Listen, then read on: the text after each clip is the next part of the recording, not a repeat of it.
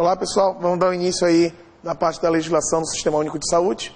A gente vai dar início ali na Constituição, em seguida a Lei 8080 e posteriormente a 8142. A princípio, nós vamos trabalhar com a parte da Constituição, tá? Do artigo 194 ao artigo 200, tá? Onde fala da Previdência Social e da Saúde. Nós vamos trabalhar com a Lei 8080 e com a Lei 8142. Tá? E aí, no final, lá na última aula, a gente faz uma revisão, né, da legislação do IBSEC. Aí o professor já virou a legislação do IBSEC? Já, né? Então a gente faz uma revisão, isso aí lá para novembro só, na nossa última aula. Aí eu faço uma revisão da legislação do IBSEC. Tá? Então, o que eu vou falar para vocês? É um conteúdo simples, tá? Esse da saúde. Não tem muito mistério para te entender isso aí. Tá? Às vezes as pessoas que são da área da saúde é um pouquinho complicado, tá? Tu interpretar o que está escrito. Tá? E depois eu tenho a maior dificuldade em diferenciar a teoria da prática. Tá? Isso é só teoria, pessoal, isso é uma lei. Tá? O que eu tenho que saber é o que está escrito. Não tem o que interpretar, é o que está ali pronto. Né? Se diz que em caso de doença, né, o paciente não puder ir no hospital, o médico vai até a casa dele e pronto, vai até a casa dele. Ah, mas eu trabalho há 30 anos, nunca foram. Não importa se tu trabalha há 30 anos e nunca foram. O que importa é que na lei diz que vai. Então se diz que vai cair na prova, ele vai. Tá? Se lá na lei diz que se uma pessoa é deficiente, o poder público vai dar uma prótese para ela, ele vai dar a prótese. Ah, mas tem um menino lá que está 10 anos esperando, não importa o tempo que ele está esperando. Diz que dá a prótese na lei, tem que dar a prótese. Tá? Então essas coisas tem que diferenciar. Tá? Uma coisa, isso aqui é uma teoria, é lei, é só isso. Tem algum dispositivo legal. Tá? Quando eles são elaborados, tá? A princípio, o poder público, o Estado, ele vai segui-la. Né? Mas é um pouco diferente da nossa realidade. Tá? Então assim, ó, vamos dar uma olhadinha aí. Eu preparei para vocês, tá, esse conteúdo, né? Só que tem uma diferenciação seguinte. A primeira parte é a da Previdência, do artigo 194 e o 195. Eu acho mais complicada a parte da Previdência, tá? Para entender. Então assim, ó, eu começo a aula vendo a saúde. A gente vê tudo da saúde. Né? Aí no final a gente vê a Previdência. Tá? Então eu pulo, porque eu acho mais fácil tu aprender a saúde. Porque a parte mais difícil da nossa matéria é a Previdência, porque vai ser direito previdenciário. Tá? É mais fácil entender a parte da saúde. Tá? Então tem ali na apostila, deixa eu olhar aqui. Vocês têm ali na apostila, artigo 194 ao 200. Tá? O 194 fala da Seguridade Social. Tá? O 194 fala da Seguridade Social. Aí ali na página 3, tá vendo a página 3? Que fala do Sistema Único de Saúde, está em negrito. Acharam ali? Sim. É dali em diante. Presta atenção no que eu fiz. Eu peguei esses 5 artigos e escrevi um comentário sobre eles, eu resumi, eu falei bastante coisa sobre eles ali, aí que tu vai poder ler aquilo ali. Tá? Tu vai poder ler. Aqui na aula, eu vou trazer a cópia dos 5 artigos. A cópia. A gente vai ver um artigo, tá? Que dá 2 linhas cada artigo, e a gente vai discutir sobre ele. Exatamente o que eu vou falar sobre o artigo está aí para vocês. Ali para vocês tem a explicação do artigo 196 ao artigo 200. Na aula, eu vou te abrir o artigo, a gente vai ler o artigo e a gente vai explicar sobre o artigo. Entenderam? Porque a gente tem um tempo relativamente grande para ver a matéria. Tá? Então me dá essa oportunidade de ver artigo por artigo. Mesma coisa a gente vai fazer com 8080. A gente vai ver artigo por artigo. Tá? Porque nós temos 3 aulas, então dá tempo de ver, dá tempo de fazer revisão, né, tranquilamente. Tá? Então vamos lá.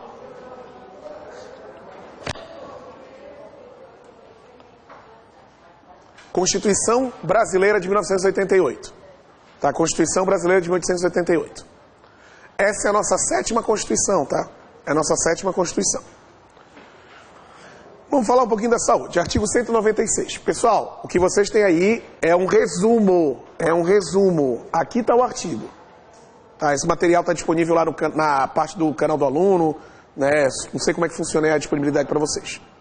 Tá? Acabei de enviar, então já está aí para ti. Então assim, eu te pergunto, a saúde é um dever do Estado? É um dever do Estado ou não?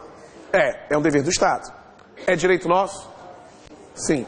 É um direito do cidadão e um dever do Estado. Tá? Primeira pergunta.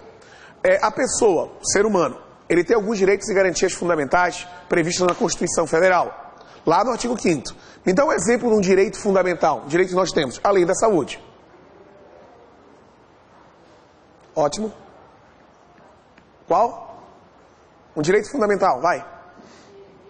Direito de ir e vir. Direito de locomoção. Segurança. Segurança jurídica. O que mais? Principal direito. A liberdade, né? Aí, culto religioso, né? Tu pode fazer parte da religião que tu quiser, da macumba, o que tu quiser, né? Liberdade de expressão, tu tem direito a livre expressão, só não pode ser anônima. Mas tem um principal, qual é o principal? Principal direito. Direito à vida. Esse é o principal. É porque tudo primeiro vem da vida. Tá? Então, direito à vida. Na verdade, não é direito à vida, é direito de não ser morto. Tá? Fala-se direito à vida, mas é o direito de não ser morto. Que é para te ter a vida. Tá? Então, tem direitos e garantias fundamentais. A gente chama de direitos indisponíveis. Entenda. Primeiro tu entende, depois a gente vem pro artigo. Aí depois tu decora. O ideal é só decorar, tá? Mas é mais difícil decorar. Então tenta entender para depois ver o que está escrito na lei. Tá? Então tem direitos fundamentais. Tá? O que é um direito fundamental? É o direito que todo cidadão precisa dele. Esses direitos fundamentais, eles são indisponíveis. Tu não pode dispor desse direito. Tu não pode vender, tu não pode dar e tu não pode abrir mão desse direito. É um direito que tu tem. Tá? Eu não posso, tipo assim, ó, sei lá, vender a minha vida para uma pessoa, autorizar que a pessoa me mate. Isso eu não posso. Né? Teve um caso na Alemanha, né, que um rapaz na internet conheceu um outro, fez uma declaração autorizando, né, ele matar, tá, e comer. Não, foi comer, matar e comer de novo. Tá? Porque ele manteve uma relação sexual, matou e depois comeu. E foi autorizado pela pessoa. Tá? Isso não pode. Por quê? Porque a vida é indisponível. Eu não posso dispor da vida. Tá? É uma garantia fundamental que eu tenho. Mesmo que a pessoa autorize matar, tu não pode matar. Tá? A gente tem aquele caso que a pessoa está sofrendo muito e tal, aí tu mata ela para aliviar o sofrimento. Como é que chama isso aí? Eutanásia. Né? Não existe no Brasil o crime de eutanásia. Eutanásia. Não existe esse tipo penal. Tá? Hoje a gente chama de homicídio privilegiado. Tá? Porque não tem eutanásia, não tem bullying, não tem pedofilia. Sabia que não tem pedofilia? Não existe pedofilia. Tá? A gente chama de estupro do vulnerável. Não existe um crime de pedofilia. Não tem? Vai ter no novo Código Penal. Bullying, eutanásia e pedofilia. Tá? Então, voltando para a eutanásia. Tá? É porque a vida tu não pode dispor. Tá? Então tu não pode autorizar que uma pessoa te mate, isso aí não tem validade nenhuma, tá? Perante o nosso ordenamento jurídico. Tá? Então beleza. Então já sei que é um direito fundamental do ser humano. Isso aí tranquilo. É um direito que eu tenho à saúde. Tá? E é um dever do Estado. O fato de ser um dever do Estado exime a responsabilidade da família, da sociedade? Não. Então é a responsabilidade da família, da sociedade e do poder público. Todos, né, são responsáveis pela saúde. Mas o poder público, em especial, que toca o artigo 196, é dever dele. Então, pelo menos, ele tem que criar políticas públicas. Então, assim, ó, aí a Itália reconhece ele como italiano, porque lá a teoria do ius sanguine. Aí chama dupla cidadania. Aí tu me diz, professor, tem um amigo meu que tem dupla cidadania, mas ele não é, os pais dele não são italianos, é porque vai até a 4ª geração. Tá? Só que no meio da 4ª geração tem que ter um quê? Um homem. Senão não pode. Não entendi, professor. Casal de italiano tiveram uma filha. É italiana. Essa filha casou com um brasileiro, nasceu uma filha. É italiana. Essa filha casou com um brasileiro, teve uma filha. É italiano. Parou na 3ª geração, não pode mais. Tem que ter homem no meio da história. Para equilibrar, né? Não, sacanagem. É porque a lei de lá determina homem. Não sei porquê. Tá? Tem que ter um homem na geração. Não sei porquê. Aí cada país que adota a teoria do ius sanguíneo tem as suas regras, tá? Tem país que diz que só se tiver o sangue puro. Não interessa pra gente. Eu só quero que tu saiba que a saúde é garantida ao brasileiro. Isso é garantido. E o estrangeiro que se encontra em solo nacional, que está doente, ele tem acesso à saúde? Tem ou não? Tem acesso à saúde também. Embora fale um direito fundamental do brasileiro, o estrangeiro, quando se encontra em solo brasileiro, ele tem esse acesso à saúde. Vamos para a cópia do 196. A saúde é um direito de todos e dever do Estado, garantindo mediante políticas sociais e econômicas que vise a redução de riscos de doenças e outros agravos e o acesso universal e igualitário às ações de serviço de promoção, proteção e recuperação à saúde. Vamos interpretar a letra da lei.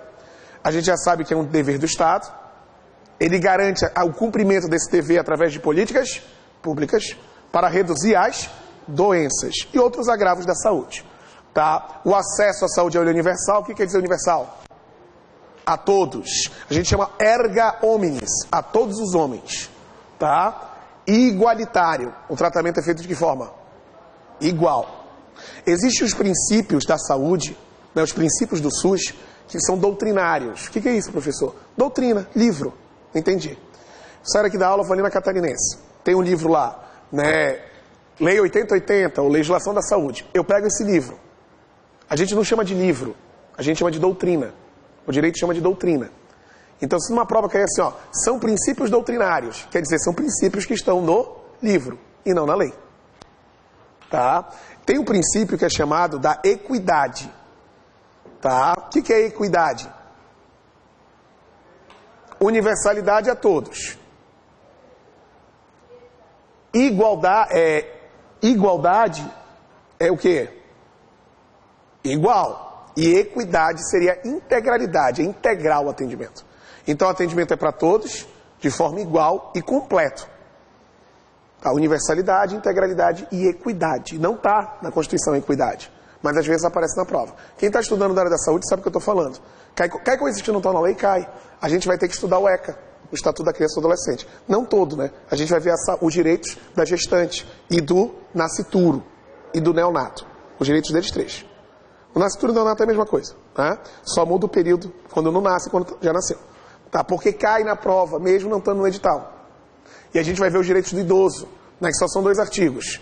Né? Aquele dinheiro lá que é dado ao idoso que não tem condições de manter a sua subsistência por causa da LOAS, da Lei Orgânica da Ciência Social, tá? E a parte do atendimento da geriatria e gerontologia, tá? Que é obrigatório. Isso aí cai na prova mesmo não estando no edital. Quem está estudando sabe o que eu estou falando. Porque ele pede assim, ó, SUS, no Sistema Único de Saúde. E lá no ECA e no Estatuto do Idoso fala do SUS. Então você tem que saber mesmo não pedindo no edital.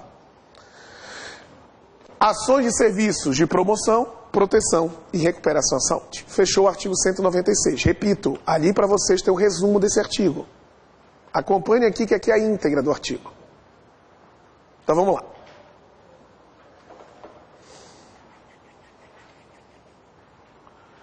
Olha só. Eu tenho o poder público, eu tenho a administração pública. Existe uma administração. A administração pública, ela é criada com que finalidade? Atender os interesses de quem? Da sociedade. Da população. Termo jurídico, da coletividade. É mais bonito, né? Coletividade. Fica mais chique, né? Então a administração pública, ela é criada, ela é instituída para atender os interesses da coletividade. Para ela conseguir atender esses interesses, deverão ser prestados vários serviços o quê? Públicos.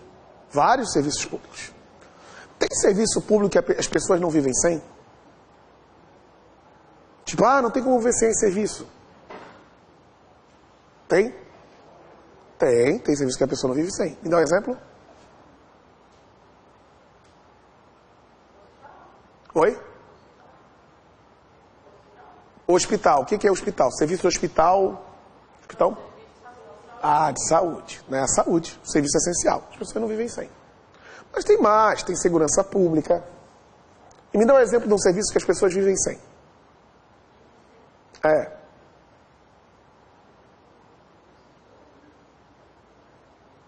Telefonia? Vive sem? Vive. Mas é foda. Eu estava vindo para cá, eu deixei meu carro no hotel. É que eu não moro aqui, eu deixei no hotel. Quando eu deixei no hotel, eu estacionei, estava em cima do laço. Entrei no hotel, peguei o café e vim comer. Quando eu estava atravessando a rua, eu lembrei, puta, deixei meu celular no carro. Aí aquele impasse, eu chego atrasado, eu pego o celular, né? Aí eu vim. Mas até eu chegar aqui, eu estava pensando, o celular está lá no banco, né? Podem mandar uma mensagem, o WhatsApp pode bombar. Pois é, mas não é, tu vive sem, tá? Tu vive sem. Vai ser difícil viver até o final da aula, mas a gente vive sem. Tá? Eu tenho mais, transporte coletivo. Tá? Nem todo mundo utiliza desse serviço público. Tá? Então, beleza. Tem serviço público que é o próprio poder público que presta? Ele mesmo presta? Tem. Me dá um exemplo de um serviço público que é o poder público que presta. Ele presta o serviço. Saúde, serviço de saúde, através do Sistema Único de Saúde. Me dá um exemplo de um serviço público que ele transfere a um particular a prestação, um terceiro. Transporte coletivo, funerária. Não, saúde ele não transfere. Aí que está o detalhe. Saúde é um pouquinho diferente. Já vai ver por quê. A gente tem cartório, né, o serviço de cartório extrajudicial. Só que é diferente o cartório, porque o cartório tem que ser concursado. Tá? Aí eu tenho a funerária, tá? Eu tenho o táxi, eu tenho um pedágio, eu tenho o transporte coletivo. Ele transfere a um particular. A saúde não. A saúde é ele que executa. Mas como ele, professor? Presta atenção. O poder público ele tem que prestar o serviço público. Ó, creche pré-escola. É dever do poder público prestar serviço? É. Mas qual ente federativo? União, Estado ou município? É os três. O município, com auxílio técnico e financeiro da União e dos Estados. Esse serviço de educação é prestado diretamente pelo poder público ou ele transfere a um terceiro a prestação? Não, é diretamente por ele. Creche pré-escola é por ele. Ele cria um órgão para prestar o serviço, que seria a Secretaria de Educação. Serviço de saúde, ele transfere a um particular, a um terceiro, ou ele presta? Ele presta. Só que quando é ele, pode ser propriamente pelo Estado ou com auxílio de um particular. Professor, é a mesma coisa que um terceiro? Não é não. Quando é um terceiro, o terceiro presta por sua conta e risco. Tipo, eu tenho uma funerária, é por minha conta e risco. Pode ser que ninguém morra. Me ferrei, ninguém morreu. Os valores eu vou cobrar, eu vou administrar, eu crio as regras. Quando o Estado presta o serviço com o auxílio de um particular, as regras quem cria é ele. Exemplo, o poder público não tem condições de atender a demanda da área da saúde. Tá? Então ele faz contratos e convênios com a iniciativa privada para prestar o serviço de saúde que é dever do Estado. Ele define, só pode atender tanto, paga tanto, tá? O atendimento vai ser dessa forma, ele cria as regras. Né? O contrato e convênio feito com a iniciativa privada é a forma de auxiliar a execução do serviço. O poder público fez um contrato com o hospital. Pode desfazer o contrato posteriormente? O convênio? Pode. Porque o serviço quem presta é o Estado, através do Sistema Único de Saúde. Não, a partir de agora não vai ser mais o SUS. Não pode. Porque é um dever do Estado. Só se alterar a Constituição. Tá? Ele não pode. É o Estado que é responsável pelo serviço. Tá? Quando tu vai lá no hospital particular, que eles atendem pelo SUS, né? Se der algum problema no atendimento ali, né? E eventualmente tu vai cobrar uma ação por algum dano que tu teve, tu vai entrar contra o Estado ou contra o hospital? Contra o Estado. Porque o hospital apenas tem um convênio ou um contrato com aquele hospital. Mas o serviço está sendo prestado pelo Estado, através do Sistema Único de Saúde. Então o que acontece? Tu tem que entender que o serviço público tem que ser prestado pelo poder público. No caso da saúde, ele presta. Tá? Ele presta diretamente, mas uma parte, ele transfere a execução a um particular. Ele é o titular do serviço. Um particular executa o serviço mandado pelo poder público. Aí eu te pergunto, o poder público, ele cria as regras, a regulamentação do serviço de saúde? Cria ou não? Cria. Ele cria a regulamentação, ele fiscaliza o serviço? Sim, ele fiscaliza tanto dele, quanto a execução que ele transferiu a um particular. Tanto dele quanto o que ele transferiu a um particular. Esse particular que presta o serviço pode ser pessoa jurídica ou pessoa física. Fala.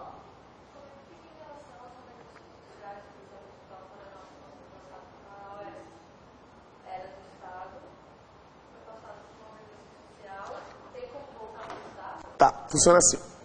Quando a gente estuda direito administrativo, existe o primeiro setor, a gente não chama primeiro setor.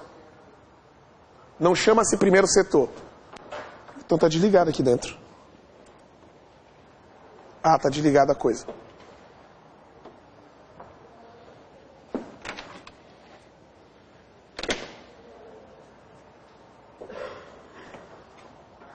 Tem uma tomada desse adaptador? Ah, tá, eu já vou fazer o seguinte. Ó, a cabeça é feita para pensar, né? Pronto. Tá? Então, assim, ó. Quando a gente não chama primeiro setor, mas é administração pública. União, Estado, município, autarquias, fundações, empresas públicas, sociedade e economia mista. Isso a gente estuda quando estuda direito administrativo. O segundo setor é a iniciativa privada. A gente não estuda. São empresas. Quem estuda isso aí é o direito empresarial. O terceiro setor são instituições sem fins lucrativos, não são governamentais e são pessoas jurídicas de direito privado. Senai, Sesc, SESI, Sebrae. Essas entidades, pode ver, quando tu olha o Senai, tu não sabe o que ele é. Se tu olhar para um lado, ele é público. Se tu olhar para o outro, ele não é particular. Não, não é. Ele é o terceiro setor. Eles são entidades sem fins lucrativos, pessoas jurídicas de direito privado e não são governamentais. Eles fazem parcerias com o poder público para prestar serviços relevantes. Né? Tipo o Senai. O Senai dá toda uma instrução para montar uma empresa.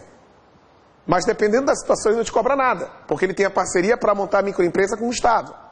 Mas para dar um curso, ele não tem a porra da parceria. Então ele cobra. Mas o valor que ele cobra, ninguém consegue bater o valor dele. Porque ele tem isenção tributária. E eu estou abrindo uma empresa aqui para prestar o serviço, eu não tenho isenção. E eu viso o lucro. E ele não. Por isso que ninguém bate. Tá? Então, assim, ó, tu falou dessas organizações sociais. Também são terceiro setor. São entidades não governamentais. Não é mais do governo. Tá? Então é dado o quê? As chamadas paraestatais. Tá? Elas não têm fins lucrativos, né? Fazem parcerias com o poder público. Não, não é mais do poder público. Tá? Ela tem uma parceria com o poder público. Ela não tem fins lucrativos. Qual é que tu falou? Hoje. Não vai, é pessoa jurídica de direito privado agora, não é mais público, é privado. Não tem fins lucrativos e não é do quê? Do governo. O que ele vai fazer? Vai fazer alguns contratos com o poder público. Só para isso. Tá? Na área da saúde eu uso muito o termo filantrópico. Tá? Mas eu não sei se caberia bem certinho esse termo, né, de filantropia, uma vez que já é uma organização social. Tá? Então ela já é classificada como terceiro setor. Tá? Filantrópico seria segundo setor.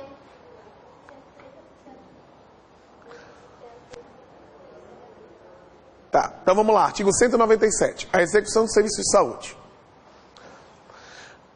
São de relevâncias públicas ações de serviço de saúde, cabendo ao poder público dispor nos termos da lei sobre a regulamentação, fiscalização e controle, devendo a execução ser feita diretamente ou através de terceiro, também por pessoa física ou jurídica de direito privado. O artigo 196 fala que a saúde é um dever do Estado.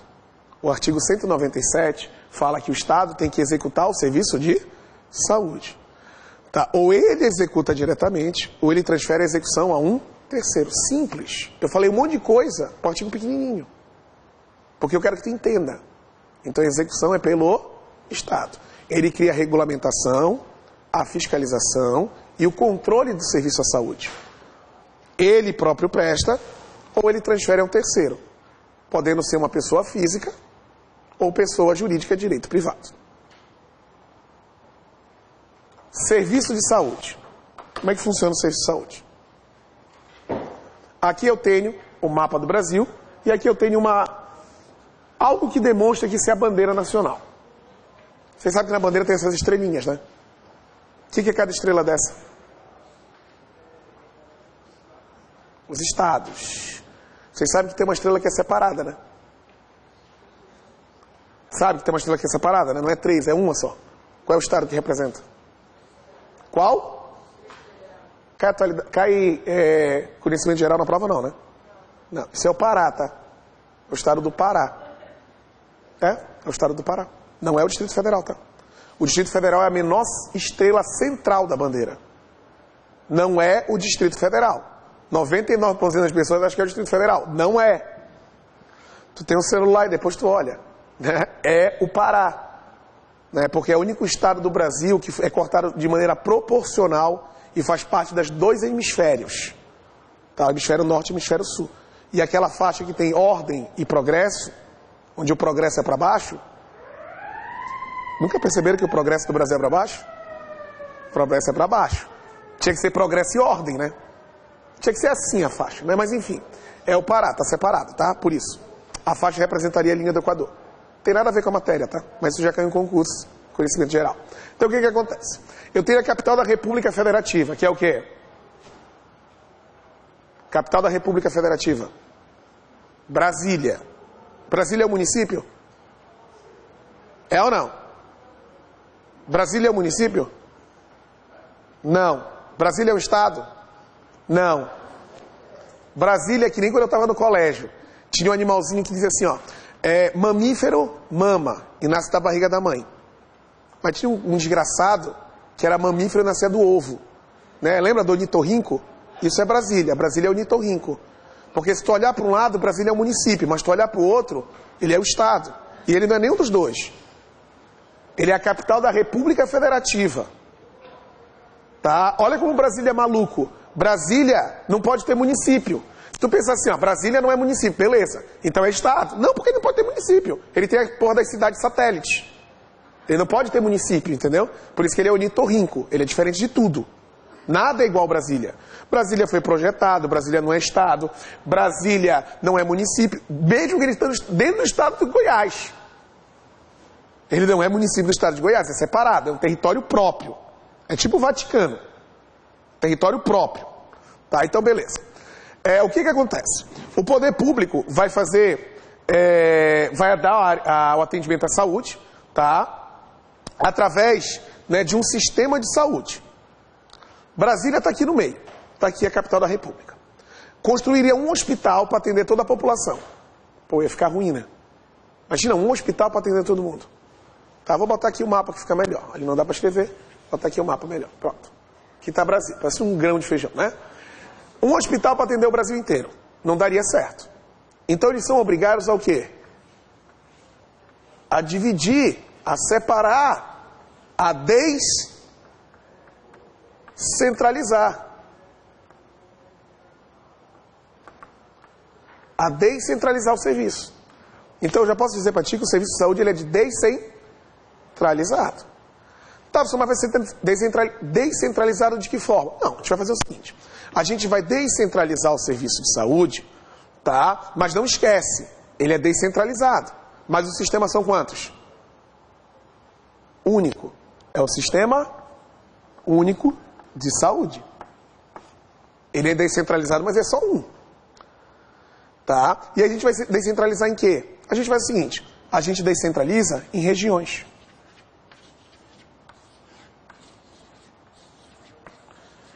Então ele é descentralizado, ele é um sistema único, ou melhor, ele é um sistema único, descentralizado em regiões, regionalizado.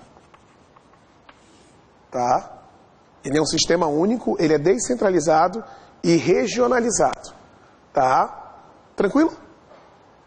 Então a gente vai ter um sistema único que vai atuar de forma descentralizada, dividido em regiões. Nesse serviço à saúde, tá? Nesse sistema de saúde, a comunidade participa? Participa ou não? Participa. Tá, participa. Então vamos lá para o 198.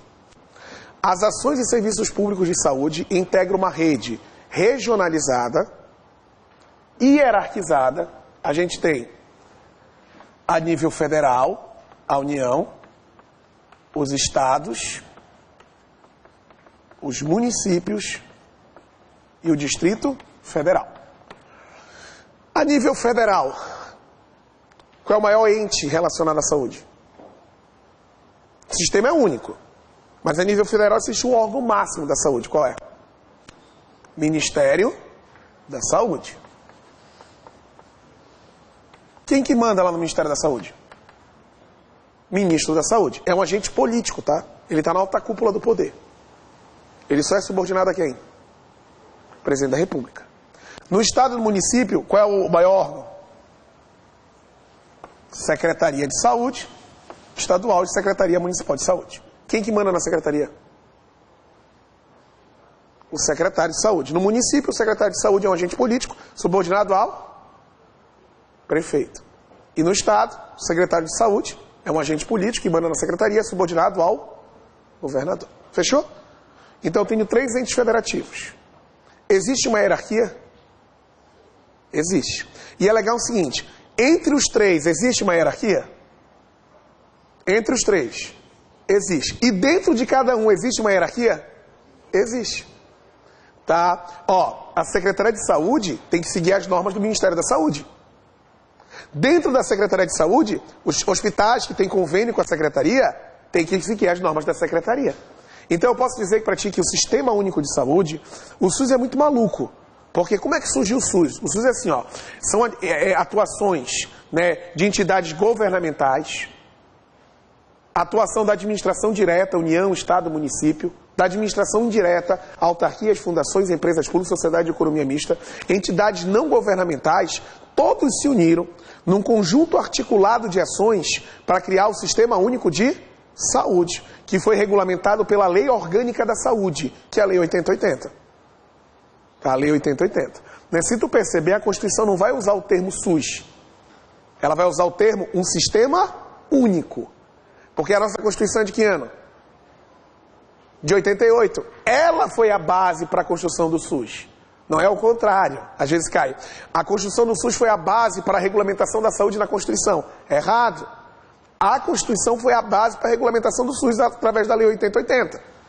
Tá? Então o que acontece? O Sistema Único de Saúde, ele é o único sistema que atua de forma descentralizada em regiões, havendo uma hierarquia entre os entes federativos e dentro de cada ente federativo, organizado de acordo com as seguintes diretrizes: descentralização, integralidade do atendimento e a participação da comunidade. Como cai na prova, professor? Cai assim, ó. São diretrizes do SUS. Alternativa A, equidade. Alternativa B, políticas públicas. Tá? Alternativa C, participação da comunidade. Qual é que é uma das diretrizes segundo a Constituição? Participação da comunidade. Tá tudo certo, mas ele quer exatamente a diretriz. O que eu tenho que ficar muito atento na matéria? Quais são as diretrizes? Quais são os objetivos? Quais são os princípios? Quais são as atribuições? Isso cai demais, é o que mais cai na prova. Porque são perguntas fáceis. Ele pergunta assim, ó, segundo a Lei 8080, é um objetivo do SUS. Aí ele coloca 4 diretrizes e um objetivo. Aí tu lê, tá tudo certo. Não, mas tudo é do SUS. É, mas ele quer exatamente o objetivo, que está no artigo 5º da 8080. Tá? Então isso tem que ficar muito ligado. Então assim, ó, aqui, como a gente vai iniciar a aula, né, vendo artigo por artigo, eu trago dessa forma. Quando a gente for na nossa última aula, que vai ter o nosso aulão de revisão, não o aulão de véspera de prova, eu vou trazer um slide e vou botar assim, ó, diretrizes do SUS. Aí vou abrir 3 janelas aqui, ó. Aí eu vou botar descentralização, atendimento integral e participação na comunidade. Que aí fica bem fácil de tu visualizar. Mas eu repito, meu objetivo é que tu entenda hoje. Geralmente eu não quero que tu entenda, eu quero que tu decore. Mas agora eu quero que tu entenda. Porque a maioria da área da saúde. Então assim, ó, é só entender uma vez essa parada que tu nunca mais te estressa com isso. Nunca mais. É só uma lei, só uma lei. Só tem que decorar uma. Isso aqui é só uma introdução para 8080. Tá? Então são diretrizes: descentralização, a integralidade do atendimento, tá? Atendimento integral, e a participação da comunidade. Só lembrando que é um sistema único que atua de maneira hierarquizada e atua de maneira descentralizada. Pessoal, poder público tem um gasto muito grande, não é? A gente tem uma arrecadação muito grande, mas o poder público gasta muito. Vocês viram agora que está para ser aprovada, né, a PEC 241. O que é a PEC? O que significa PEC? Projeto de emenda constitucional. Né, o que é a PEC 241? É para corte no orçamento público. A gente vai diminuir o quê? Despesas. Tá? Vocês viram, né, que agora o Brasil tem que dar uma enxugada nos gastos. Né, o gasto é muito excessivo. Então a gente quer dar uma enxugada. Tá? O que mais gasta no serviço público? O que o poder público mais gasta? Tu acha que é com o quê? É o serviço que mais gasta a educação e a saúde. Mas tem uma coisa que gasta mais que serviço. Também começa com S. Servidor. O que mais gasta é servidor, pessoal. Chega a arrecadar a despesa de 50% do orçamento. Pessoal, o que mais gasta é servidor. Vê quanto custa, né, de servidor no hospital e quanto é na saúde. E eu estou falando da saúde, que é o serviço mais caro que a gente tem. Tá? Imagina os outros segmentos. Tá? Um poder judiciário. Tá? Milhões custa o judiciário. Tá? Porque eu tenho a remuneração alta dos servidores em relação ao valor do serviço. Tá? Enfim. Mas o serviço que mais gasta é a educação e a saúde. Tá? Em relação à saúde, da onde vem o dinheiro da saúde? São 5 formas que vem a grana. Primeiro, vem do orçamento de 3 entes federativos. Quem que dá dinheiro para a saúde?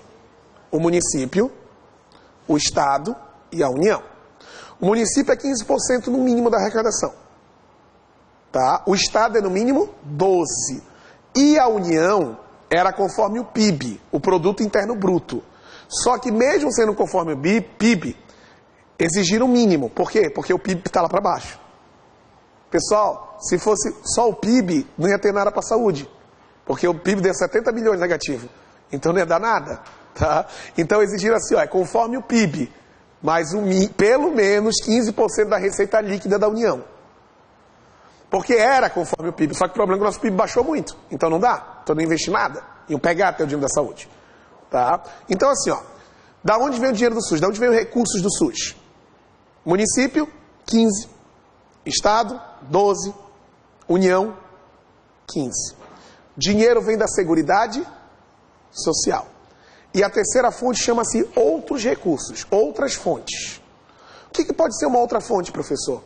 Uma doação. Né? Quero doar 10 milhões para o Sistema Único de Saúde, eu posso? Posso, então tá. E entra para o poder público como o quê? Outras fontes. Vai ser cobrada uma taxa. Tá? Vai ser cobrada uma taxa para atendimento, não, de empresa, alguma coisa assim. Ele vai ser cobrada uma taxa, um imposto. Tá? Isso aí entra para o poder público para a saúde. Entra como o quê? Outras fontes. Então cuidado com isso, cuidado, que muita gente erra. Né? Lembra da CPMF? O que é CPMF? O que significa a sigla? CPMF. Não dá para ser imposto porque não tem I. Uma contribuição definitiva, provisória, de quê? Mexe na conta. Movimentação de dinheiro financeiro. Contribuição provisória de movimentação financeira. Não é imposto. Porque o imposto ele tem uma contraprestação. Desculpa. O imposto ele nasce com uma finalidade específica. Ele nasce com uma determinada finalidade. Tá? E o imposto ele não pode ter a bitributação, que é o efeito cascata. Ele não pode desestimular. Tipo assim, ó. Comprei um carro zero. Quais são os impostos que eu pago dele? Não, PVA é imposto para circulação. É do carro. Tanto é que eu não preciso pagar IPVA para comprar o carro. Eu preciso pagar IPVA para andar com o carro, né? Se eu comprar o carro, botar numa segunda e jogar na minha casa, beleza. Não estou circulando. Qual é o imposto que paga? Um que de vez em quando tira, depois volta, abaixa, aumenta, é uma zona. O IPI, tá? Imposto sobre produtos industrializados. E o quê? O ICMS, tá? E mercadorias e serviços. Imposto sobre circulação de mercadorias e serviços. Dá mais ou menos 30%, tá? Eu fui comprar aquele carro de 50 mil reais, eu vou pagar 70. 70 pau é o preço do carro, 20 mil é só imposto. Comprei esse carro, sei lá, comprei um Corolla, 70 mil. Bah, comprei. Eu vou vender meu Corolla para ela. Né? Já tem 2 anos de uso. Ela paga o imposto? Não. Percebe que não tem a bitributação. Só uma vez paga. Ah, mas o IPVA paga todo ano. O IPVA é para circular, tu circula todo ano. Tá? A CPMF, eu recebi aqui do curso meu pagamento, R$1.000. Aí eu fui lá no mercadinho que ela tem, né? Fui pagar a compra que eu faço fiado lá o mês todo, né? Aí tá na minha conta o dinheiro. Aí eu vou lá e transfiro para a conta dela. tá? Através do cartão. Paguei R$600 que eu fiz de mercado. Tá? Quando eles mandaram o dinheiro para mim, eu já tive que pagar 0,38. Quando eu transferi para ela, vai 0,38. Aí ela paga ela que é fornecedora. Né? Dos 600 ela pagou 300 para ela de fornecedor. Já foi 0,38 de novo. Quando ela paga a funcionária dela, que é mais R$100, 0,38. A gente teve 5 tributações no mesmo dinheiro. Isso não pode. Isso é o chamado efeito cascata. Isso não pode. Tá? Por isso que não é imposto. Aí o que eles fizeram? Porra, a gente vai arrancar dinheiro da população, mas a gente não pode chamar imposto. Porque se for imposto, eles vão derrubar. Vão botar uma contribuição. Mas pode ser para sempre? Não, nego. Vão botar provisória, né? Quase 20 anos. É só provisória, né? E o dinheiro ia todo para quê? Para a saúde.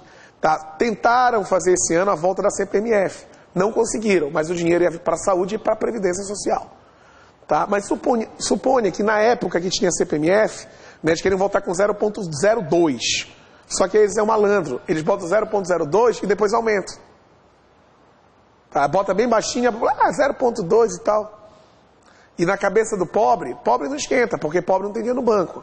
Tá? Mas a princípio é assim. Tudo vai ser tributado nos produtos. Tá? Como é que funciona o fornecedor? Ele pega, sei lá, a lata de ervilha custa para mim R$1. É 30% em cima, eu vendo a 1,30. Com a CPMF vai custar R$1,02. Eu vou botar 30 centavos em cima, então vai chegar ao consumidor R$1,32. Tá? Ele sempre muda os preços. Aumentou o diesel do caminhão para transportar. Eu vou aumentar o produto, aumenta tudo. Enfim. Aí o que acontece? A CPMF, quando entrava para a saúde, ela entrava com o nome outras fontes. O que eu quero que tu entenda é que o recurso do SUS vem da União dos Estados e dos Municípios, a responsabilidade é dos 3 entes federativos, vem dinheiro da Seguridade Social e outras fontes. Tudo que cair na prova que tu não souber o que é outra fonte. Dinheiro de alienação de bens do poder público. Alienação de bens é vender um bem, alugar um bem que o poder público tem. Também é outra fonte. Se for para a saúde, não tem problema. Uma taxa, né? Um legado. Né? Legado é quando o cara morre. Ele deixa alguma coisa, tipo, título de herança. Só que não é herança porque é poder público. A gente chama de legado. Tá? Uma doação que foi em vida. Isso tudo entra como outras fontes. Calma, a gente vai fazer umas questões daqui a pouco. Agente comunitário e agente de endemia. O agente comunitário é servidor público? O que faz o agente comunitário?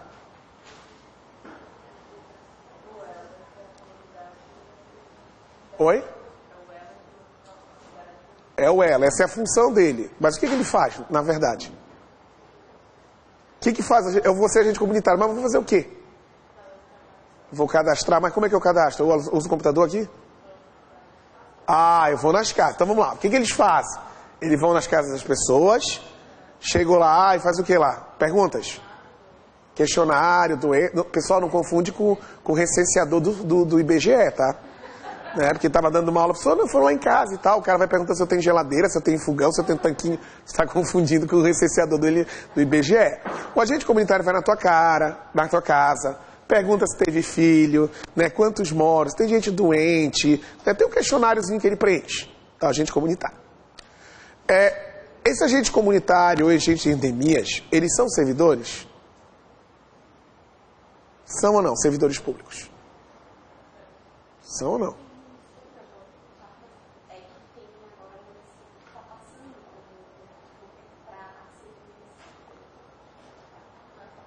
Tá, então vamos lá. Não precisa anotar nada, tá?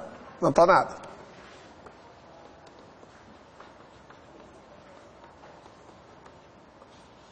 Não precisa anotar nada.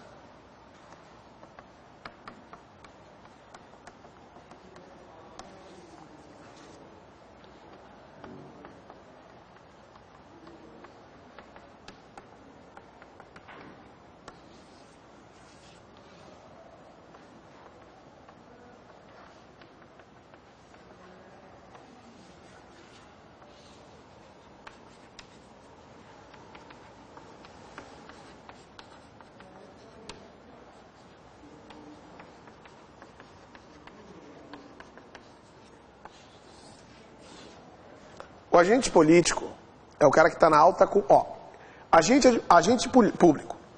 Agente público é o termo mais amplo de informar de forma genérica e indistinta aquelas pessoas que exercem funções públicas. Enquanto ele exercita uma função pública, ele é considerado agente público. No português, claro. Se tu faz alguma coisa na administração pública, tu é considerado agente público. Só que existem 4 espécies. Agente político é o cara que está na alta cúpula do poder. Ninguém manda nele. Me dá um exemplo de uma pessoa que ninguém manda no poder público.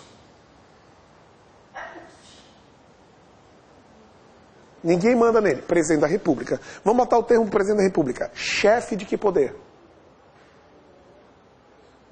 O presidente da República é chefe de que poder? Poder executivo. Então, chefe do executivo ninguém manda. Município é prefeito, estado é governador e federal é presidente da República. Outro que ninguém manda. Membros do judiciário, juízes, desembargadores, equiparado a ele quem? Quem que é equiparado ao juiz? Amigo dele.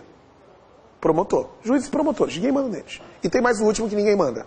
São membros do poder legislativo. Vereador municipal, estadual, deputado estadual, federal, deputado federal e senador. Eles são agentes políticos e ninguém manda neles. O prefeito manda no vereador? Manda ou não? O prefeito manda no vereador? Não. O juiz manda no promotor? O governador manda no prefeito? Por isso que é agente político. Quando ninguém manda, é agente político. Tem nada a ver com a nossa matéria. Agente militar. Eu tenho 2 aqui no estado. Quem que é militar aqui no estado? 2 tipos. Não é exército, marinha e aeronáutica, são outros. Polícia militar e o outro? Não, civil não é militar. Bombeiro. Polícia militar e bombeiro militar. Também irrelevante. Particular em colaboração com o poder público. Eu acho que alguém aqui já foi um particular em colaboração com o poder público. Eu tenho um cara chamado agente honorífico. O agente honorífico é uma pessoa de boa índole, que presta um serviço relevante. Exemplo? Talvez alguém seja domingo. Mesário. Alguém já foi mesário? Poxa, ninguém foi mesário? E uma vez mesário, sempre mesário, né? Basta uma vez. Tá, fui, professor, fechou. Pra sempre. Eles botam um asterisco lá no teu nome para te chamar toda vez. Daí você foi escolhido mediante um sorteio, né? Todo ano é tu. Cara, ano sim, ano não, né? Aí o que acontece? Ele é um agente honorífico, uma pessoa de boa índole. O mesário, na hora que ele está trabalhando na eleição, naquele momento, ele é um agente público? É. Só que ele é um particular que colabora com o poder público. Eu teria um jurado também. Sabe aquele tribunal do júri que tem tipo filme americano? Da Suzana, né, Ristoffs, né? Do goleiro lá do Flamengo? O Bruno, né? Aquelas pessoas que trabalham ali, 7, são agentes políticos. São agentes públicos. Só na hora do júri. Tem um cara chamado agente delegado. É o que recebe uma delegação de serviço. Exemplo. Leiloeiro. Tu já viu aquele leilão da justiça, em que o juiz penhora alguns bens e nomeia um leiloeiro? Ele é um agente delegado. Ele vai receber uma delegação. O delegado ele ganha. O honorífico não. Tá? Outro caso, eu tenho um caso que teve eleição ano passado. Teve eleição para quem ano passado? Teve eleição ano passado? Teve eleição ano passado? Teve. Para quê? Não lembro da eleição no ano passado? O voto era direto, secreto, universal e facultativo. Foi a primeira vez no Brasil que teve eleição para ele. Foi eleição unificada, Brasil todo. Conselheiro tutelar. Não ouviram falar na eleição de conselheiro tutelar? Ouviu falar, né? Só uma ouviu falar da eleição para conselheiro tutelar? Tá bom, tem turma que ninguém ouviu falar. Ouviu falar? Ninguém ouviu falar da eleição para conselheiro? Ouvi isso falar, né? É que não pode fazer divulgação em redes sociais, não pode. Tá, aí tu quer fuder com tudo, né? De dia não sei. Mas foi eleição, mandatário de 4 anos. Ele também é um agente delegado. Tem um outro cara também que o juiz de paz. O que faz o juiz de paz, meninas? O que faz o juiz de paz? Casamento, né? Que é o sonho da mulher, né? Não é o sonho da mulher? Já foi. Mas enfim, né? Oi? Não, eu não falei alguns. Eu falei que é o sonho da mulher. Ninguém falou alguns aqui. Do homem tem alguns, né? Raros. Exceções, não. Toda mulher sonha em casar. Sonha. Quer fazer uma enquete? Qual das meninas aqui nunca sonhou? Calma, é nunca. Ah, eu era pequena, vi a Barbie noiva, pensei... Não, tu nunca pensou em casar mesmo. Tu não pensa. E tu acha que tu não vai pensar. Não vale entrar na enquete quem é separada, divorciada, amaziada, tá chifrada ou foi abandonada. Não, nunca. Mas não pode ter sido casada, amaziada, chifrada, abandonada. Pronto, 99% das meninas, né? Calma, brincadeira. O homem também pensa em casar. O casamento para o homem é um dia muito importante na vida dele. Tanto é que ele casa de luto. Tá? Enfim. O que interessa. O que acontece? Eles são agentes delegados porque recebem delegação de serviço. Tá? O tabelião também é um delegado. Tem um cara chamado agente credenciado. O agente credenciado é uma clínica que presta serviço para o SUS. É uma clínica credenciada. Mas eu quero te chamar a atenção isso aqui, ó. O servidor público, que é o único que tem que saber. Existem 3 tipos de servidores públicos. Existe o ocupante do cargo público,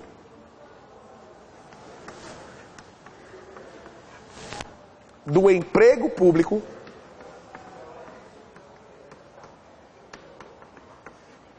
e o temporário. O cargo é regido pelo estatuto. O emprego é regido pela CLT. E o temporário é um contrato. Esses dois aqui é mediante o quê? Concurso público. De provas ou de provas. De títulos, prazo de validade até 2 anos, prorrogável uma vez por igual período. Tá? Mediante concurso. O temporário não. O temporário, o poder público contrata em caráter excepcional para atender a necessidade excepcional do interesse público. O temporário é chamado vulgarmente como o quê? Tem um termo que se dá para o temporário. Não, seletista aqui, ó, emprego. Admissão em caráter temporário. Já ouviram falar? No termo ACT? Admissão em caráter temporário. Tá? Aí eu te pergunto, para a Constituição, que é exatamente o que tu falou, tem município tornando efetivo, mas para a Constituição, o agente temporário, ele poderá ser contratado pelo poder público. Não é obrigatório, ele pode contratar. E ele poderá usar a forma de seleção chamado processo seletivo, não é concurso. E para essa contratação mediante processo seletivo, tá? Ele chamará agentes comunitários e agentes de endemia, tá? Pelo um prazo determinado. Quem é temporário? Conforme a Constituição, que é com processo seletivo. Posso contratar temporário direto sem fazer processo seletivo? Pode. Não é obrigatório fazer o processo seletivo. Ele pode fazer. Se ele fizer, ele vai contratar a título de temporário. Vai ter um contrato com prazo o quê? Determinado. Tá? Tem município que está tendo regulamentação municipal que não tem nada a ver com a nossa matéria. Tem nada a ver. Que está efetivando agora o agente comunitário. Que é o caso de um concurso que está aberto da área da saúde do município aqui perto. Qual é que é? Aqui perto, no litoral. Itapema. Lá tem para agente comunitário, mas é lei municipal. Tem nada a ver com a gente. Tá? Aí o que acontece? Os agentes comunitários e agentes de endemia são servidores temporários, contratados, né, mediante processo seletivo ou não é obrigatório, pelo um prazo determinado. Vai ser criado uma lei federal, que vai estabelecer um plano de quê? Plano de carreira. Olha que coisa doida. Ele é temporário, mas vão criar um plano de carreira. Olha que coisa maluca. Plano de carreira é efetivo, mas tudo bem. Vai criar É porque esse plano de carreira vai ser conforme a atividade, conforme a localidade, que vai definir quanto ele vai ganhar. Tá? E vai criar um piso, o quê? Piso mínimo. Para o quê? Para a categoria. Existe um piso federal mínimo para a categoria. Tá? Os agentes comunitários e agentes de endemia, eles poderão ser contratados pelo município e pelo Estado. Mas geralmente é o município que contrata. O governo federal vai fazer uma lei que vai criar um plano de carreira e também vai criar um piso mínimo. Mas tem município que não vai conseguir arcar com isso. O que o poder público vai fazer federal? vai complementar os valores para atender o piso mínimo. Beleza? Tranquilo? Então vamos ver como é que está na lei. Artigo 198. Os agentes locais de Sistema Único de Saúde poderão admitir agentes comunitários de saúde e agentes de combate à endemia, por meio de processo seletivo público, de acordo com a manutenção da complexidade de suas atribuições e requisitos específicos para a sua atuação. Poderão admitir agentes comunitários. É obrigatório ser contratado agentes comunitários pelo município? Não, poderão. É obrigatório ser processo seletivo? Não, ele pode contratar e pode ser por processo seletivo. Pode criar especificações do cargo, requisitos para o cargo. A gente cria a atribuição do cargo, vai fazer isso, vai fazer aquilo outro. Cria especificações, requisitos, segundo grau, disponibilidade de horário, né? Não tem problema. A lei federal disporá sobre o regime jurídico, o piso salarial profissional nacional, as diretrizes do plano de carreira e a regulamentação das atividades de agente comunitário e agente de combate à endemia, competindo à União, nos termos da lei, prestar assistência financeira complementar ao Estado, ao Distrito Federal ou ao município para o cumprimento do referido piso salarial. A União cria o piso mínimo. Se o Estado ou o município disser, não tem condições de pagar, eu preciso de um subsídio, a União vai lá e dá o subsídio, que é para pagar o piso mínimo dos agentes. Sou agente comunitário. Eu tenho um contrato que garante a minha permanência perante o poder público durante um tempo. Eu pergunto, o poder público pode me mandar embora? Eu posso perder meu cargo? Posso ou não? Posso. Quando, professor? Quando tu comete um processo administrativo, né, comete uma infração de natureza administrativa, deixa eu ver, agressão física, insubordinação grave, aplicação irregular do dinheiro público, lesão aos cofres públicos, abandono de cargo, tu perde. Processo judicial, se tu cometer um crime, tipo desvio de dinheiro público, tu não precisa saber, é peculato, é um crime do artigo 312 do Código Penal. Também tu perde o teu cargo se tu não preencher perder um dos requisitos para o cargo. Exemplo, pedir a nível médio para agente comunitário. E eu apresentei um diploma. E depois viram que esse diploma é falso. Né? Consegue comprar um diploma? Ou aqui em Florianópolis mesmo é uma beleza, né? Viram a denúncia no Jornal do Almoço? Galera comprando diploma? Porra, comprar diploma, pessoal. Porra, faz um curso na internet lá, pós-graduação à distância, deixa o computador ligado e vai embora. Tá? É imoral, mas não é ilegal. Não há uma ilegalidade nisso. Tá? É imoral, não é uma coisa certa. Tu comprar uma pós-graduação, não assistir a aula e faz... Mas tu fez a prova, velho. Tu passou, tu sabe a matéria. Viram que tem mais pela internet, né? Isso é bom para a prova de títulos, tá? Isso é muito bom para o concurso de prova de títulos. Quem tem o intuito de fazer concursos que pedem títulos, enfim, tudo que é pós. Tá? Enfim. Aí viram que o meu diploma é falso. Eu perdi o nível médio. Eu vou perder o cargo? Vou não? Vou, porque eu perdi um dos requisitos. Se o poder público não tiver dinheiro para arcar com as despesas, o orçamento está estourando, ele pode mandar embora? Pode. Nunca vi acontecer com efetivo. Até efetivo pode, tá? Mas nunca vi. 11 anos dando aula, eu nunca vi. Mas pode. Então vamos para o parágrafo 5º do 198. 20% só. Artigo 169 da Constituição. Só 20%. Só que o problema é que tem que pagar multa. Então assim, eu tenho um órgão público, onde eu tenho 100 comissionados e 100 efetivos. Eu tenho que cortar gastos. Se eu mandar embora todos os comissionados, eu não pago nada para eles. Se eu mandar embora 20% dos comissionados e começar a mandar efetivo, eu tenho que pagar uma multa de 1 mês de remuneração por ano trabalhado. Por isso que nunca chega nos efetivos. Entendeu? Porque tem multa. Mas é permitido, está no artigo 169 da Constituição. Além das hipóteses previstas no parágrafo 1º do 41, que é o caso de infração administrativa ou crime, e do parágrafo 4º do 169, que a gente chama excesso de despesas, o poder público não tem dinheiro, tá? Da Constituição, o servidor que exerce função equivalente a de agente comunitário e agente de endemia poderão perder o cargo nos casos de descumprimento dos requisitos específicos. Existem vários requisitos. Se tu não cumprir os requisitos, tu perde o cargo para o seu exercício. Segundo grau, era um requisito específico para o exercício de agente comunitário. Tu perdeu esse requisito, Tu está fora. Tá? Artigo 199. A iniciativa privada pode atuar na saúde do SUS? A iniciativa privada pode atuar na saúde? Pode. A iniciativa privada pode. O poder público. Ah, tá. A iniciativa privada ela pode atuar. Ela atua de forma complementar na saúde.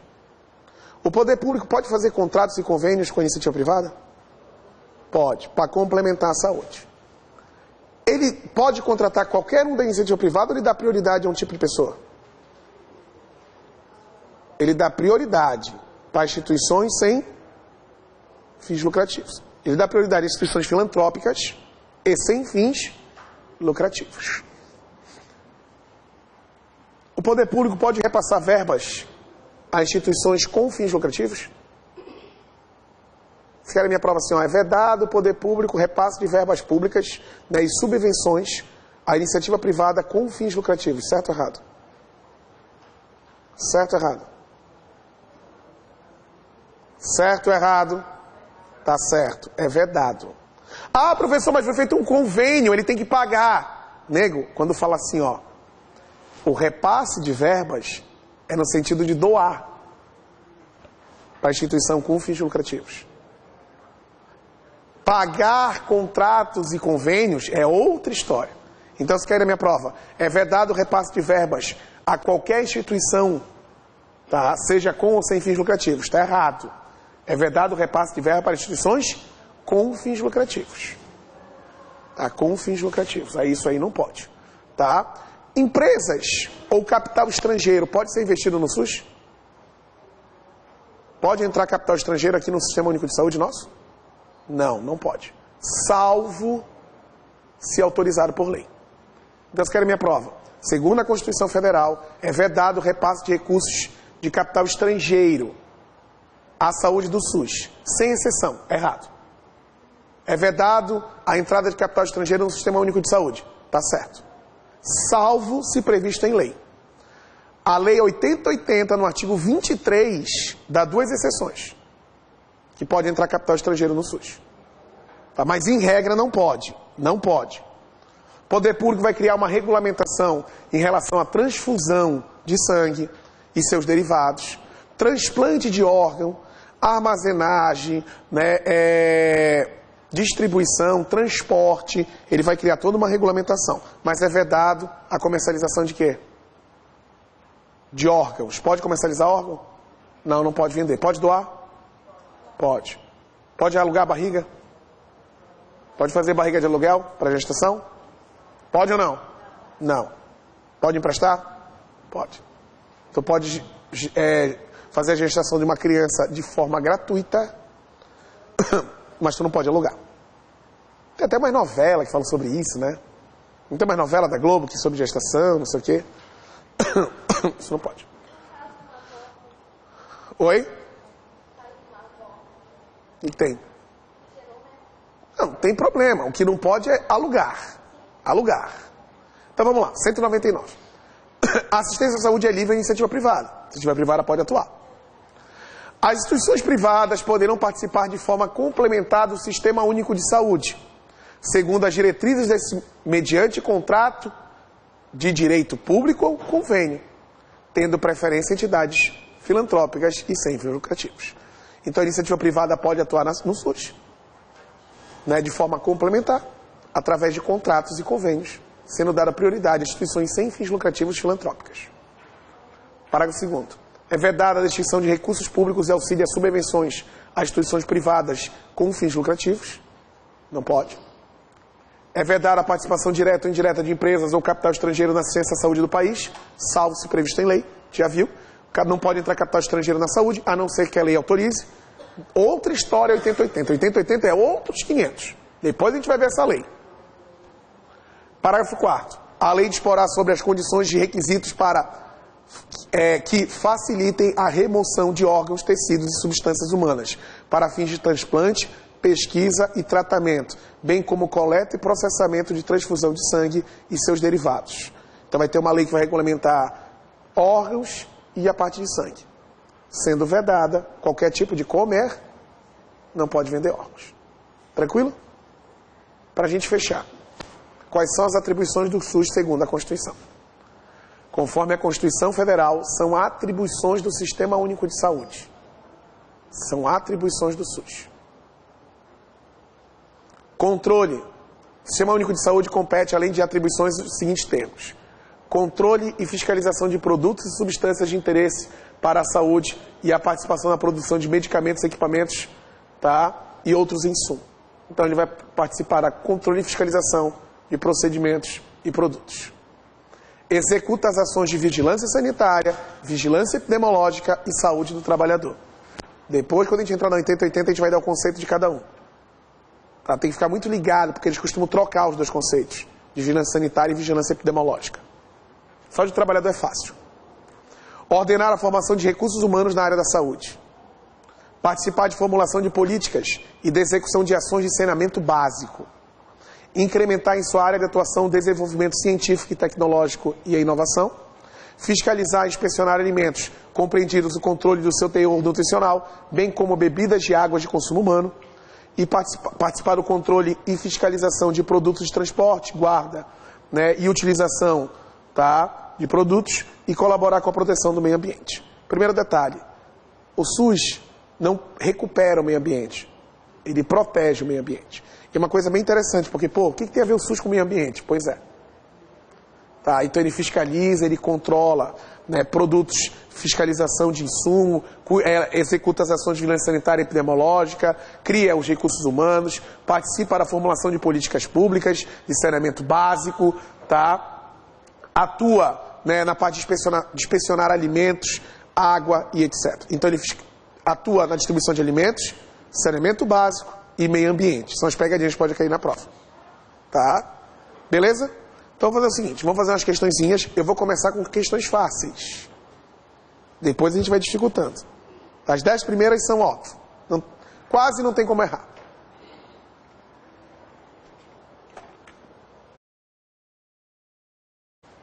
Então vamos lá. Segundo a Constituição, acesso à saúde é universal.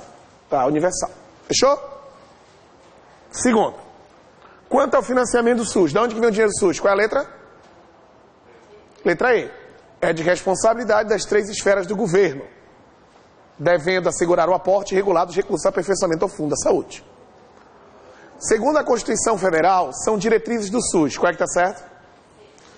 Artigo 197. Atendimento integral, descentralização e participação da comunidade. Letra C, de casa. Segundo o artigo 98, tá, inclui-se entre as diretrizes do Sistema Único de Saúde participação da comunidade. Tá? Participação da comunidade. Letra A. Essas bolinhas desconfigura. Letra A. O Sistema Único de Saúde é composto pelo Serviço Público de Saúde de forma complementar pelos serviços filantrópicos e privados contratados pelo SUS. Certo ou errado? Certo. Dando prioridade às instituições filantrópicas sem fins lucrativos. Segundo o artigo 200 da Constituição, nos termos da lei, entre outras das seguintes atribuições, exceto, qual é que não é atribuição do SUS? Letra E, promover a cobertura de pensão, aposentadoria dos eventos, doença, invalidez, morte, incluindo o resultante de acidente de trabalho e velhice. Tranquilo? Estão acompanhando, né? Estão conseguindo acompanhar? Considera os princípios do SUS, analise o item abaixo e assinale a alternativa correta. Todo cidadão tem direito a ser atendido em todas as suas necessidades? Sim. Atender igualmente a todos? A saúde é um direito e todos os deveres do governo? É governo e Estado. A última está errada. É vedado o repasse de recursos a todas as instituições privadas. Não. Só é vedada com fins lucrativos. 1, 2 e 3. Letra B. 1, 2 e 3. Letra B. 1, 2 e 3. A concepção do SUS, regulado pelo poder público, corresponde o quê? Qual das alternativas corresponde ao SUS? Letra D. Uma noção de Estado, bem-estar, em que direitos sociais são elementos essenciais de um contexto de cidadania plena. Isso não tem lugar nenhum, tá? Isso é um conceito do examinador. Pessoal, mas dava para matar, né? Uma noção autoritária, uma noção socialista, Uma noção centralizada, centralizado não, é descentralizado. A criação do SUS implica o quê? Estabelecer a saúde como direito constitucional de todo cidadão. E a 10, são princípios do SUS. Todos. Universalidade, participação da comunidade, igualdade, integralidade e descentralização. Isso está lá no artigo 7º da Lei 8080. São todos. Está lá no artigo 7º, era para ter feito até a 9. Isso está no artigo 7º da 8080. Beleza. Beleza, fala. Naquela de saúde é direito de todos e dever do governo. O governo, então, está certo? É, que é do Estado. Governo, Estado. União, Estado, município. É governo, Estado. Qual? Todas. Aquela lá era todas. A 10 é todas. Todas. 1, 2, 3, 4, 5, 6. Esses são... Não era para a gente ter feito essa questão agora, tá? São princípios. Está lá no artigo 7º da 8080. Tá.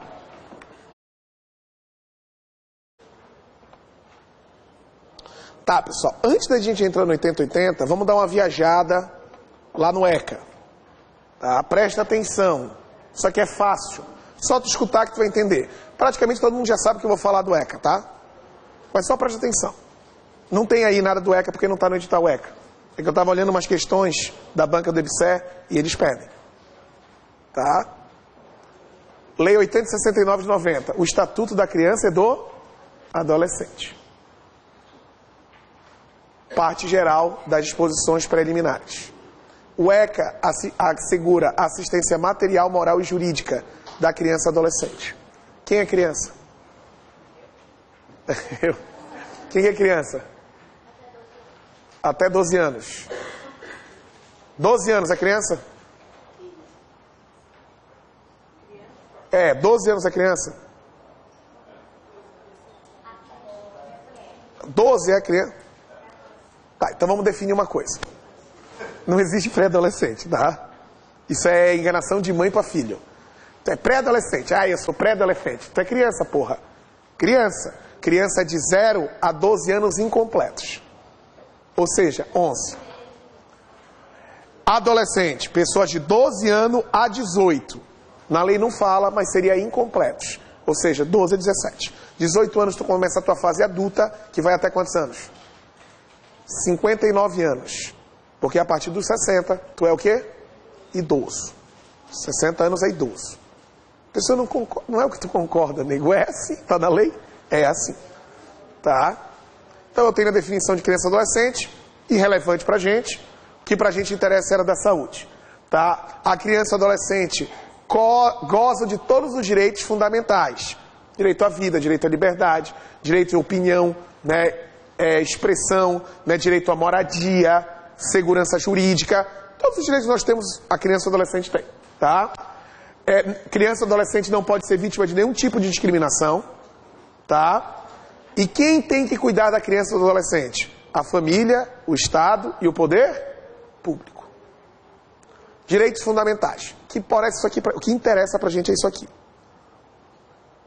O poder público vai garantir à criança e ao adolescente, né, a proteção à vida e à saúde, mediante políticas públicas que permitam o nascimento e o desenvolvimento harmônico em condições dignas de existência. Isso é garantido pelo poder público. A partir de que momento é feita a proteção, né, de uma pessoa? A partir da gestação. A partir da gestação é protegido os seus direitos. A gente chama de quê? Nascituro. Não é feto, é nascituro. Feto é um termo para medicina. O direito usa como nascituro. São assegurados os direitos do nascituro, desde a sua concepção, né? Desde a sua gestação. A mãe vai no hospital, chega lá, ela faz o exame de gravidez. Foi dado como positivo. Primeira coisa que vai ser marcada é o que dela? Pré-natal. Tá? Então, o poder público ele cria políticas de saúde e planejamento para reprodutividade, para a reprodução das pessoas. Tá? É feito acompanhamento nutricional, um acompanhamento de saúde dessa gestante.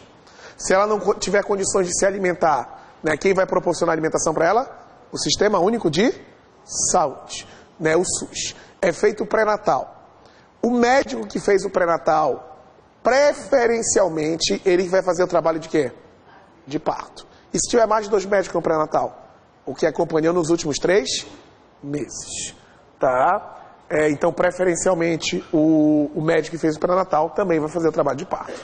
O que é relevante até agora? É dado todo o apoio alimentar da gestante, né? O médico que fez o pré-natal, ele vai ser, a prioridade é ele fazer o parto. Até agora é só isso, bem tranquilo. A mãe terá um acompanhamento psicológico durante todo o pré-natal, tá? Vai ter um psicólogo para acompanhar ela, tá? Se a mãe, né, após o nascimento da criança, ela chama neonato a criança. Se a mãe mostrar interesse em colocar o filho para adoção, o que os profissionais da área da saúde devem fazer? Encaminhar ela para o juizado da infância e juventude. Explicar para ela como é que funciona, né? Vai lá no juizado da infância e juventude que eles vão resolver o teu problema. Problema não. Vão botar teu filho para adoção. Chegando lá, ela vai ser encaminhada para o conselheiro tutelar e vai conversar. Conselheiro tutelar não. Para o oficial da infância e juventude, né? Que vai, né, conversar com ela, juntamente com a assistente social, né, para ver tudo isso aí para adoção. Não tem problema nenhum.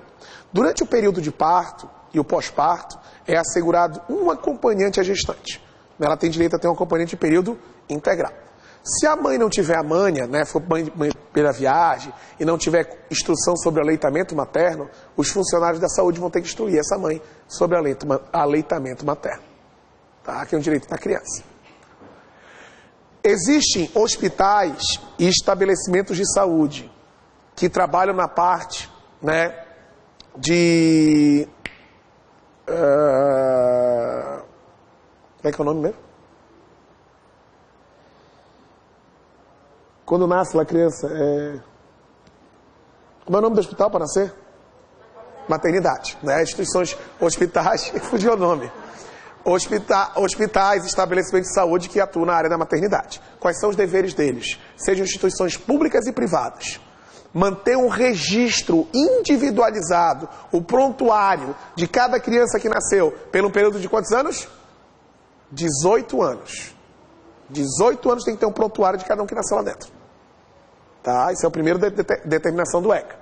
Segundo, identificar o recém-nascido. Com a impressão o quê? Digital e plantar. É feita a impressão plantar e a impressão digital do recém-nascido, do neonato. E a impressão da mãe, que impressão? A digital. Digital da mãe e do neonato, a impressão digital e plantar. Criança nasceu, a gente vai fazer todos os exames que sejam necessários, né, para ver o metabolismo do recém-nascido. Tá? Exame do olhinho, exame da orelhinha, exame do pezinho. Né? E outros exames que estiverem aí, afora que tu sabe mais que eu, né, que precisar a gente vai fazer. Qual é o documento que é dado para os pais quando a criança nasce? Declaração de nascido vivo, onde constarão todas as coerências e intercorrência do parto e pós-parto. Tá? Com esse documento que tu faz a certidão de nascimento.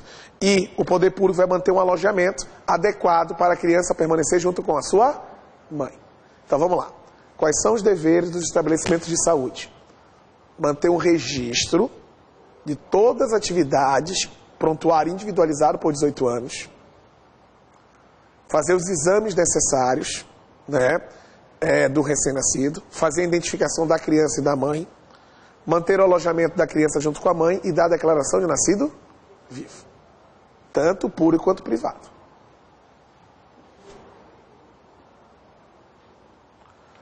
Os exames ali, feito da criança, tá, atendimento preferencial pelo mesmo médico, a gente já viu, o neonato feita a identificação, exame e permanência junto com a sua mãe. Aleitamento materno. Se a mãe estiver presa, a criança tem direito ao aleitamento materno? Tem. É um local adequado, tá? Eles vão pegar um local adequado para fazer o aleitamento materno. Tá? Nas hipóteses, né, de uma mãe que se encontra em unidade prisional, dentro do presídio existem as maternidades. E lá dentro, não vou dizer que é legal, né, pessoal, mas é diferenciado, realmente funciona, tá, aqui no estado de Santa Catarina. Tá, existe uma maternidade, é colorido, tem bichinho e tal, para dar um ambiente familiar, né, para essa criança. E as gestantes, depois que viram lactante, que é quando estão alimentando a criança, elas gostam de ficar nessa situação porque tem as regalias de não estar numa cela, porque não pode alimentar a criança numa cela. Tá? Então ela fica ali. A criança, o período de aleitamento materno é de quanto tempo? Mínimo e máximo? Não tem mínimo e máximo, né? Mas pelo menos ele sugere. Mínimo 6 e o máximo seria quanto? 2 anos. Então entre 6 e 2 anos, né, a criança fica ali junto com a mãe, mas geralmente os juízes mandam a criança vazar com 6 meses. Entre 6 e 7, adeus. Mas tem mãe que é malandra, né? Que quando chega a 6, 7, manda para uma família. Aí a mãe diz assim, eu não tenho familiar. Aí o juiz vai, aí volta pro juiz para dizer que não tem. Aí o juiz manda pro conselho tutelar. Aí ela, não, agora tem. Aí volta, entendeu? Dá essa malandragem, ela consegue ficar 1 ano. Tá só com essa jogada, dizer que tem e depois não tem. Tá, porque tudo demora, né, pessoal? Até chegar na mão do juiz, até o juiz aparecer, até voltar, até cumprir, 3 meses. 6 meses, entendeu? Então às vezes demora muito. Fala. Essa questão como cai, 6 meses até 2 anos. É que assim, não é que a lei, é conforme recomendação da área da saúde. E a doutrina, não, em relação ao tempo não vai cair. Porque só vai falar conforme recomendação médica. Tá? Porque assim, na área, subtende-se no direito que o período de alimentação recomendado pelos médicos varia entre 6 e 2 anos. Não existe um período fixo. Tá? Beleza. Tá, pessoal, esqueci de falar uma coisa. Quando a mulher vai ter a criança, ela chama parturiente. Tá? Porque a mulher pare. Mas é um termo usado para animal, né? Pois é, os mais antigos usavam o termo parir. E hoje está certo parir. Porque a nomenclatura dela por lei é parturiente. Porque ela vai parir. É isso mesmo que se fala. Tá, mas é meio esquisito esse nome, mas é isso mesmo. Pessoal, nenhuma criança pode ser vítima de maus tratos, de discriminação. Se ela nascer doente, o poder público dá remédio? Deficiente físico, o poder público dá prótese? Dá. Tá? O poder público vai fazer programas de assistência médica odontológica, dentista para as crianças. Tá? O poder público vai fazer programas de vacinação. Né? Eu descobri agora que é uma porrada de vacina, não tinha ideia. Um monte de vacina. Né? Eu descobri porque teve uma aluna que veio falar comigo, professor, né? Eu estou fazendo um concurso público e lá pede o histórico de vacinação para quem tem filho. Eu nunca vacinei meu filho.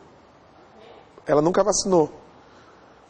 Pessoal, eu não tenho qualificação para dizer se ela está certa ou está errada. Eu, como leigo, eu acho que está errada, mas eu sou o quê? Leigo, eu não sei.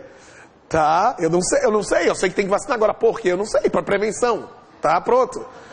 Né? Não, o filho já está com 3 anos, 2 anos, não sei, eu sei que não vacinou. Eu falei, quantas vacinação? Ela, professor, não sei. Mas quantas? As 15, 20? Então tá. Né? Aí eu falei, juridicamente, o que ela tem que fazer que dá para dar uma solução para ela? Porque ela não vai conseguir entrar porque perde a carteirinha de vacinação. Tá? Mas eu tenho um jeito de sem a carteirinha, né? Dá para dar um miguelão aí dela entrar. Aí eu expliquei para ela que ela passou em nomear e pediram a carteirinha para ela de vacinação, só que ela não tem. Tá? E ela queria saber o que ela podia fazer juridicamente, com uma ação, então eu falei, não, isso aí é galho fraco, faz isso aqui que a gente vai dar. Né? Dá jeito. Enfim. Aí, a grande questão é que legalmente é obrigação dos pais vacinar os seus filhos e seus pupilos. O que é pupilo? Oi? É que o enteado não tem uma idade. Tá? Tipo assim, eu conheci uma moça, ela tem um filho. Tá? A gente está namorando, a gente se amigou, né? Se juntou. Tá? Ele é meu enteado. Ela é minha enteada, porque tem 4 anos, 5. Tá? A educação, né, já está em andamento. Ele é meu enteado. O pupilo, não. Pupilo, sei lá, eu conheci uma moça, ela está grávida. Né? E eu assumi a bronca, né? Assumi ela, a gente vai casar, ela... Cara, tem que ser muito homem, velho, para ser uma mulher grávida. Nada contra. Com um filho é uma coisa. Grávida do outro cara é foda. Ou não, meninas? Pros homens. Não é complicado tu assumir um filho, a mulher grávida? Não. Tem o teu filho, depois a gente sai, né? Depois a gente conversa. Assim não dá. É muito forte para mim. Esse é o pupilo, porque eu dou toda a educação dele. Tá? Desde no momento de formação do caráter, educação, aquela parte inicial, eu dou tudo. Aí ele vira meu pupilo. Ele é mais que um enteado. É praticamente, entre aspas, um filho. Porque eu dei toda a criação. Aquela história. Pai é quem cria. Então, o legislador entende. É obrigação dos pais vacinar os seus filhos e seus pupilos. Pupilo é aquele que tem responsabilidade de tudo. Por isso que ele tem que vacinar. Tá? E a saúde bucal da gestante da criança. Beleza. O resto é irrelevante. Tá? Isso aí não vai aparecer. Até aqui a matéria, tá? Que pode aparecer que era da saúde. Ó, a criança tem um direito que eu não tenho. Olha que legal. Brincar, participar de esporte e divertir-se. É um direito que só a criança tem. E o brincar adolescente. Sabe por quê, Edir? Ah, você não pode brincar? Não é isso. É que assim, ó, a criança não pode trabalhar em hipótese nenhuma. O adolescente só pode trabalhar 4 horas. Por quê? Porque restringe o direito dele de brincar. Tu trabalha o dia todo, à noite tu estuda. Tu não pode chegar pro teu patrão e dizer, ó, tá restringindo meu direito de brincar. Entendeu? Por isso que é um direito, esse é um direito só da criança. A gente não tem esses direitos. Nenhuma criança pode ser vítima de maus tratos, tá? Tu não pode educar uma pessoa batendo. Você sabe que é proibido agora, né? Nada. Não pode causar nenhum castigo físico. Por causa da lei o quê? Menino Bernardo. Conhecido vulgarmente como a lei da palmada. A lei Menino Bernardo. Tá? Não pode bater. É porque foi um menino chamado Bernardo que pegou um monte de porrada. Assim como tem a lei Maria da Penha. Tá? A lei Daniela Pérez. Já ouviram falar na lei Daniela Pérez, né? Lembra que quando mataram a Daniela Pérez, o homicídio qualificado não era crime hediondo? Né? Depois da que mataram ela, virou crime hediondo contra o Guilherme de Pádua. Só que não valeu para ele, porque a lei só vale, né, depois da... Só pode aplicar a lei, né, depois da entrada em vigor. Aí a Maria da Penha é a mesma coisa. Não fala a lei do belo, tá? Mas é a lei do tráfico. A 11.343 foi criada por causa do belo, que é o financiamento ao tráfico.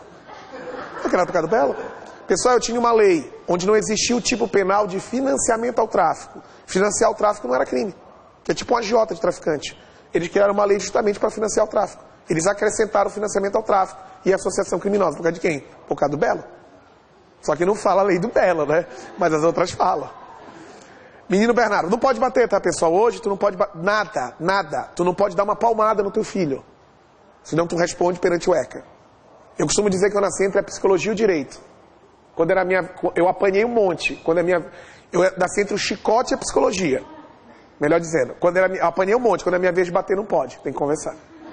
E eu costumo dizer que a educação dos filhos, né, o filho ser atentado, ser mal criado, é culpa dos pais. Por que tu fala isso? Porque não tem filho, né? Então é bacana falar do filho dos outros, né? Quando eu tiver aí, eu falo, não é bem assim. Isso é gene, né?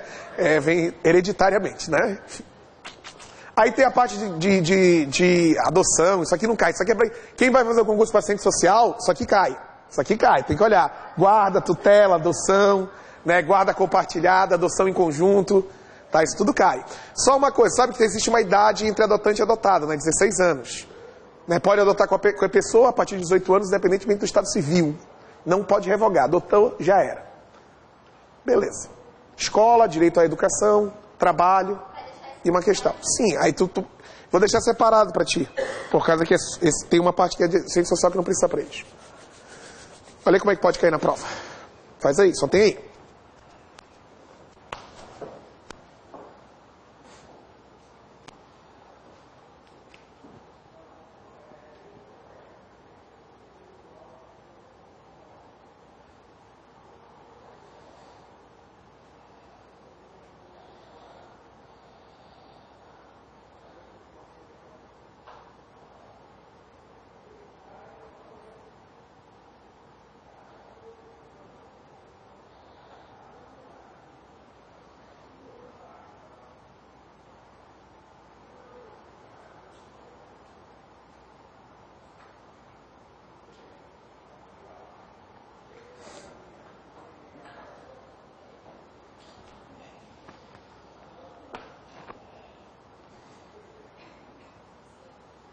Constitui a obrigação de estabelecimentos públicos e privados de saúde relativamente à gestante. Exceto. Qual é que não é obrigação? Letra E de escola? Sério? Letra E? Letra E?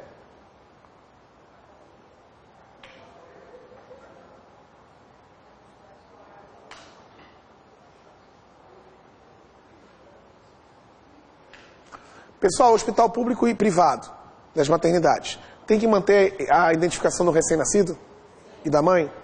Manter o alojamento deles juntos? Fazer exame? Declaração de nascido vivo? Manter banco de leite humano? Imagina. Pessoal, é obrigação do poder público fornecer leite nas hipóteses que a mãe não produz. Tem nada a ver com a iniciativa privada. E segundo, suponha que aqui em Florianópolis eu tenha 3 maternidades públicas. Precisa cada uma ter um banco de leite? Não, eu posso ter um banco de leite para atender toda a grande Florianópolis. Eu posso ter um banco de leite para o estado todo. Eu posso ter um para o Brasil todo, desde que atenda. Então não é obrigação ter banco de leite humano. O poder público tem que dar o aleitamento materno, tem que dar alimentação, o leite, mas não ter um banco de leite em cada instituição pública e privada. Artigo 10º da lei. São obrigações. Os hospitais e demais estabelecimentos de atenção à saúde, público ou particular, são obrigados ao quê? Não tem na lei a obrigação de manter o banco de leite humano. Isso é direito. Tu estuda exatamente o que está na lei. O que não está na lei não vale. No ECA. Só o artigo 10º que cai. Porque na tua prova não pede o ECA, mas determina o que pede? O SUS, o Sistema Único de Saúde. E esse artigo faz parte do Sistema Único de Saúde, porque é dever dos hospitais regulamentados pela saúde da gestante. Ah, eu vou estudar lá na lei, nas leis, você não tem negócio de quais são o nome das leis? Portaria, Pacto para a Saúde, você não estuda isso aí? Aí é outra história, aí é uma parte mais específica, aqui é só a lei. Beleza. Vamos ver a saúde do idoso, Estatuto do Idoso.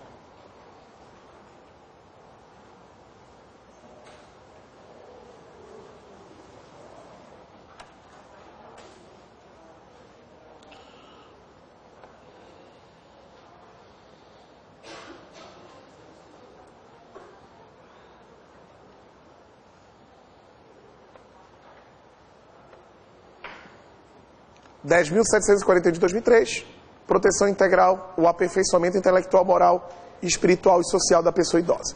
Idosos são as pessoas maiores de 60 anos. Quem tem mais de 60 anos é classificado juridicamente como pessoa idosa. Tá? A obrigação de cuidar do idoso é da família, da comunidade, da sociedade, do poder público. O idoso tem direito à saúde, à cultura, à alimentação, à educação, ao esporte e ao lazer. Isso aqui é irrelevante, o que me importa é o artigo 15. O atendimento preferencial, vocês já viram que o idoso tem atendimento preferencial em instituições públicas e privadas. Políticas sociais, para atender preferencialmente a pessoa idosa. O idoso tem prioridade na família. Rede de assistência à saúde, isso importa. A rede de assistência à saúde do idoso é próxima à casa dele? É próxima à casa dele. Tá? Chegou um idoso, uma criança e um adulto. Quem que é atendido? Qual é o critério para atendimento? Quem que é primeiro atendido? Qual é o critério para atendimento dos três? A gravidade, a necessidade, entendeu? Em mesmas condições. Aí sim. A criança. Não, primeiro a criança, pessoal. Uma criança de 10 e um idoso de 80. Mesma gravidade. Só dá para atender um primeiro, quem? A criança. Perspectiva de vida maior, né? Vai viver mais tempo, né? Então, criança. Tá? Idoso já está fazendo hora extra já na terra. Restituição do imposto de renda. Não, 80 anos, meu amigo, depois de 80 que vier lucro. Não, eu estou errado? Depois de 80 que vier lucro. Viveu 81. Por isso que eu digo, minha bisavó. Ah, eu não vou comemorar aniversário. Tu tá doida, velha? Tá com 92 anos, tem que comemorar todo ano. Todo ano é uma vitória. Viveu até 96. Tá, todo ano é uma vitória. 90 anos mesmo. Comemorar todo ano. Todo ano. Aí é engraçado que projeta 6 meses o aniversário, né? Pessoa muito ocupada, né? Do 91 em diante, a partir de 90 anos, ela demorava 6 meses para programar o aniversário dela. Minha bisavó. 6 meses. Essa minha bisavó foi muito massa, que ela era servidora pública, aí ela era estadual. Aí o órgão que ela trabalhou fechou, ela virou servidora federal do TRT. E ela chegou a juíza classista do trabalho. Era um juiz que não precisava ser formado em direito. Tá? Ela era conciliadora da justiça do trabalho, só que ela não tinha formação em direito. Só que na época existia um cara chamado juiz classista, que era o conciliador da justiça do trabalho, mas ela ganhava igual juiz do trabalho, ganhava 20 e poucos mil reais. Fez um concurso de nível médio, antes da Constituição de 88. Antes. Não entrou a Constituição para ela. Tu quer ver quando cobraram imposto de renda? Uma vez ela me ligou e falou assim, não, Renato, eu quero ver contigo para a gente entrar com uma ação direta de inconstitucionalidade. Eu digo, a velha tá doida, né? Ela entrar com uma ADIM, ela nem pode entrar. Fala que não, porque estão cobrando imposto de renda agora de mim. Não cobrava imposto de renda de aposentadoria. O aposentado não pagava imposto de renda. E ela achou um absurdo, porque estavam comendo dela 30%, quase 30%, 27,5% da aposentadoria. Minha vontade de dizer, eu falei, não, não temos o que fazer e tal. Minha vontade era dizer assim, errado tá cobrar de quem trabalha, né? Não de quem tá aposentado, que tá ganhando sem fazer porra nenhuma, né? Entendeu? Mas não pode falar, né? O idoso tem prioridade na restituição do imposto de renda. Nenhum idoso pode ser vítima de maus tratos, tá? Se tu souber que uma criança apanhou, está sendo vítima de maus tratos, qual é o teu dever? Informar o conselho tutelar. Se der para prestar socorro à criança, se der para dar abrigo para ela, tu tem que dar abrigo, tá? Senão tu é responsável por isso. Tipo assim, ó, tem uma criança na rua chovendo, chorando no meio da rua. Tua obrigação é parar o teu carro e resgatar aquela criança. A não ser que possa causar risco à tua integridade física. O pai tá vindo com o chicote atrás dizendo, eu vou te espancar. Foda-se, vou embora. Capaz de me bater também, é sério, tá? O idoso é a mesma coisa. Tá? O idoso é a mesma coisa. Só que o idoso tu leva no conselho do idoso, tá? A criança tu informa o conselho tutelar e o idoso o conselho do idoso. Direito que o idoso tem que eu não tenho. Envelhecimento digno. Esse direito eu não tenho ainda. Vou ter um dia. Mas, né, o idoso tem direito ao envelhecimento saudável. Né? Envelhecimento, tá aí a proteção dos direitos sociais do idoso. A alimentação é dada pelo poder público se o idoso não tiver condições de manter a sua subsistência. E o artigo que importa. Teoria, né, pessoal? Teoria. É que tu tem que entender que quando faz a lei, tu realmente tem as boas intenções. São contratados juristas para criar a lei. Então, eu como jurista vou criar a lei, eu vou tentar fazer melhor. A minha função não é a execução. A execução é do Poder Executivo. O Poder Legislativo, ele cria a lei. Tá? O problema é que um poder faz e o outro executa. Então, a feição da lei é perfeita. O problema é a execução. Tá? É assegurada atenção integral à saúde do idoso, por intermédio do Sistema Único de Saúde, garantindo-lhe o acesso universal, igualitário, em um conjunto articulado e contínuo de ações e serviços, para sua prevenção, promoção e proteção e recuperação à saúde, incluindo atenção especial às doenças que afetam preferencialmente o idoso. Tá? O idoso, ele pode optar pelo tratamento de saúde que ele acha mais adequado? Pode ou não? Pode. Se houver recomendação médica, o idoso terá direito ao acompanhamento no período integral por uma pessoa. Sempre tem recomendação, mas tudo bem. Tá? Beleza. Isso aqui é relevante, tá? Tem mais um artigo, são 2 artigos que importam. Isso aqui é relevante. 50% no teatro, no cinema, no jogo de futebol. Tá? Aqui é legal. Sabia que as universidades privadas têm que ter um curso para o idoso? Lá na Univale, em Balneário Camboriú, existe um curso só para o idoso, que é gratuito. Eles divulgam? Não, vão divulgar. Tem 20 alunos na sala. Eles aprendem um pouco de farmácia, um pouco de direito, um pouco de administração, um pouco de medicina, um pouco de cada área. Por que não divulgam? Porque é grátis. Divulgar tem muito aluno, gasto alto. Não é para divulgar, é uma salinha escondida para ninguém saber. Aí um outro amigo de funcionário, parente de funcionário, sabe e vai matricular. Pessoal, não pode exigir idade para concurso público. Tá, isso aí não pode. Previdência social, é garantido a revisão do dinheiro da aposentadoria do idoso conforme o salário mínimo. Qual é o artigo que importa? Esse aqui, ó. Ao idoso, a partir de 65 anos, que não tiver condições de manter a sua subsistência e nem tê-la provida por sua família, fará jus ao benefício de um salário mínimo, segundo a Lei Orgânica da Serviço Social. Tá? Assistência Social, a LOAS. Tá? Não é todo idoso, é só o idoso com 65 anos de idade. Segundo requisito, que ele não tem condições de manter a sua subsistência e nem tê-la provida por sua família. Um monte de idoso que não ganha esse benefício, né? Pois é. Tá? Beleza? Tranquilo? Ah, tá. Sabe essas vagas de estacionamento na rua que tem? Ou no estacionamento do shopping? Quantos por cento é para idoso? 5%. Melhor prioridade, tá? Preferencial, melhor acessibilidade. O idoso, a partir de 65 anos, não paga ônibus, tá? Tem município que adota 60, com leis municipais. Beleza.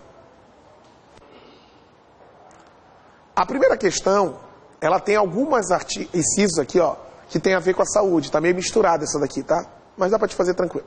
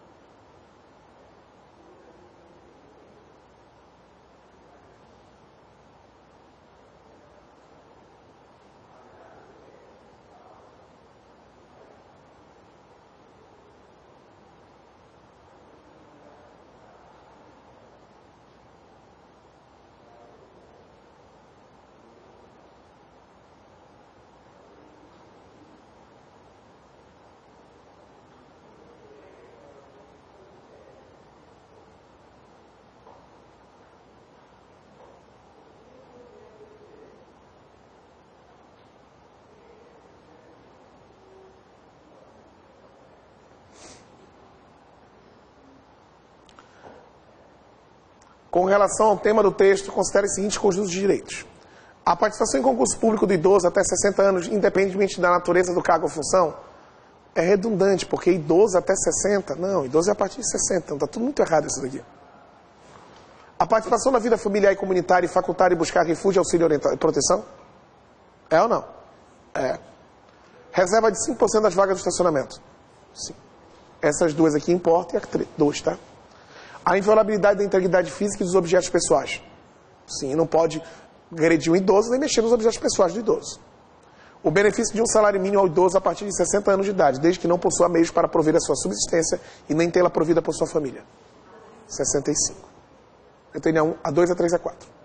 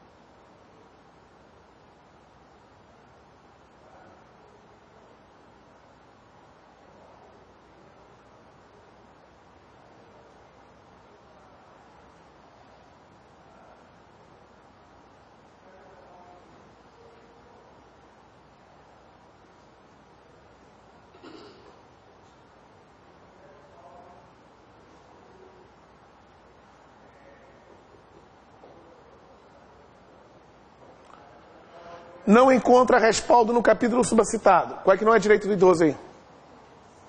C. O idoso com comprometimento mental não perde o direito de optar pelo tratamento de saúde que achar julgar mais favorável.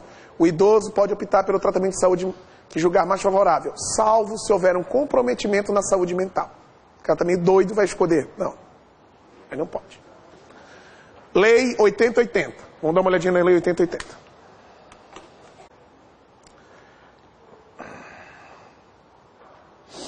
Deixa eu fazer uma pergunta. Essa lei do SUS, ela regulamenta a saúde, o Sistema Único de Saúde, tá, da rede pública de atendimento à saúde. Ela tem validade aonde? No município de Florianópolis, no estado e no país todo? Todo o Brasil. Tá? Ela tem validade em todo o território nacional. Ela cria serviços de saúde que podem ser executados de forma isolada pelo poder público, ou seja, somente o poder público, ou em conjunto com quem? Com a iniciativa privada. Então a lei tem aplicabilidade em todo o território nacional, pode ser feito isoladamente ou conjuntamente com a iniciativa privada, tá? A lei pode ser permanente ou eventual, posteriormente pode alterar a lei, pode ser criada uma nova lei, mas o sistema pode ser único, tá? E ela se aplica a pessoas físicas ou jurídica, de direito público ou direito privado. Esta lei regula em todo o território nacional as ações de serviço de saúde executadas isoladamente ou conjuntamente, em caráter permanente e eventual, por pessoas naturais ou natural e física, ou jurídica de direito público ou privado. Tem uma questão, acho que é de médico do EBSER, que é as questões que eu separei para a gente fazer tipo um simuladinho. Tem o simulado do curso, a gente vai fazer um simuladinho só nosso. Tem uma questão que é complexa aqui, ó. Fala assim, ó, a lei 8080 regula em... Aí tu tem que completar. As ações de serviço de saúde, aí tu tem que completar isoladamente ou conjuntamente, e tem que completar permanentemente, eventualmente, e tem que completar pessoa natural e jurídica. Tem 4 completos da mesma questão. Claro, alternativa A, 4 palavras, alternativa B, 4 palavras, C, 4, E, 4, todas 4. Aí tu tem que marcar, né, tipo um completo, que é para médico do EBSER. Tá?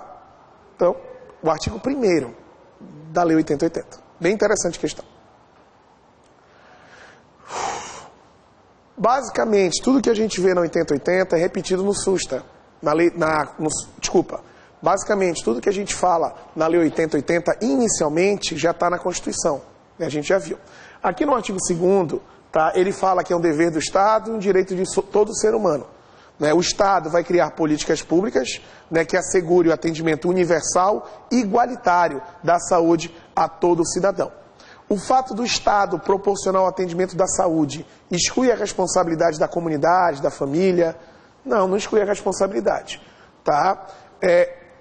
A saúde é um conjunto de fatores determinantes da saúde. Existe um conjunto de fatores que determina a saúde. Não entendi, professor. A pessoa, para estar com uma boa saúde, né, ela tem que ter trabalho, saneamento básico, transporte, lazer, alimentação. Então, a Lei 8080 cria a saúde como uma série de fatores determinantes. Então, existem vários fatores que influenciam na saúde. Tá? A parte espiritual, a parte social, a parte psicológica, a parte financeira, né? Há vários segmentos que refletem na saúde da população. Tá? Isso é muito novo, né, pessoal? Né? Há anos atrás a gente achava que saúde só era parte física. Mental não era saúde. Né? Qualquer debilidade mental, o cara está ficando doido. Né? Não existem doenças modernas. Não tem doença tipo estresse. Estresse é moderno, frescura. Tá? Moderno estresse. Tá? Depressão, isso é moderno. Compulsão por gasto. Não viram essa doença reconhecida no Ministério da Saúde? Compulsão do gasto. Né? Ai, por que tu não veio trabalhar ontem? Ai, me deu um ataque, eu fui no shopping e comprei tudo, né? Eu tenho compulsão por gasto, arranjo um atestado, justifica a falta. Tem, tá, pessoal? O Ministério da Saúde reconheceu a doença chamada compulsão por gasto, passou até no Fantástico. Tá? Só não sei se vão acreditar, vai dar muito certo no seu trabalho, mas tem. Artigo 2º. A saúde é um direito fundamental do ser humano. Dever do Estado. Promover condições indispensáveis ao seu pleno exercício. Então, o poder público vai proporcionar saúde, né, para o cidadão, porque é indispensável, em toda a sua plenitude. Parágrafo 1º. O dever do Estado da garantia à saúde constitui na formação de execução de políticas econômicas e sociais que visem a redução dos riscos de doenças e outros agravos e no estabelecimento das condições que assegurem acesso universal e igualitário às ações de serviços para a sua promoção, proteção e recuperação à saúde. Tu percebe que aqui ele repetiu o artigo 1º da Constituição, só que com outras palavras. É dever do Estado não excluir a pessoa, a família, empresas e a sociedade. O nível de saúde expressa a organização social e econômica do país, tendo a saúde como determinantes e condicionantes, entre outros, a alimentação, a moradia, o saneamento básico, meio ambiente, trabalho e outra, renda, a educação, a atividade física, o transporte, o lazer, o acesso a bens e serviços essenciais. Dizem respeito também à saúde e às ações por força do disposto do artigo anterior, se destinam a garantir à pessoa e à coletividade condições de bem-estar físico, mental e social. Tá? Então, esse conjunto de atividades que relacionam a saúde para garantir a parte do bem-estar físico, mental e social. Sistema Único de Saúde, título 2.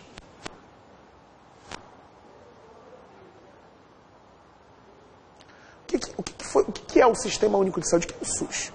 É um conjunto articulado de ações de entidades governamentais e não governamentais, atuação da iniciativa privada, organizações sociais, entes federativos do Estado e da União. Todos se uniram num conjunto articulado de ações e criaram o Sistema Único de Saúde. A iniciativa pode participar? Pode, de forma complementar, fazendo contratos e convênios com o Sistema Único de Saúde, dando prioridade a instituições filantrópicas sem fins lucrativos. Artigo 4º. O conjunto de ações e serviços de saúde prestado por órgãos e instituições públicas federais, estaduais e municipais, da administração direta e indireta, das fundações mantidas pelo poder público, constitui o SUS. Estão incluídos no disposto desse artigo as instituições públicas federais, estaduais e municipais do controle de qualidade, pesquisa, produção de insumo, medicamento, inclusive sangue, hemoderivados e de equipamentos para a saúde. A iniciativa privada poderá participar do SUS em caráter complementar. São objetivos do SUS.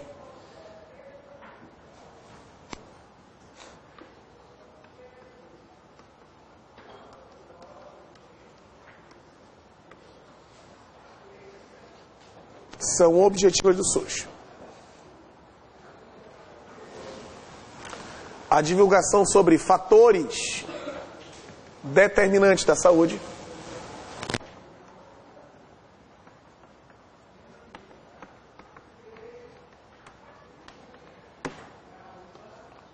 Formulação de políticas públicas da área da saúde.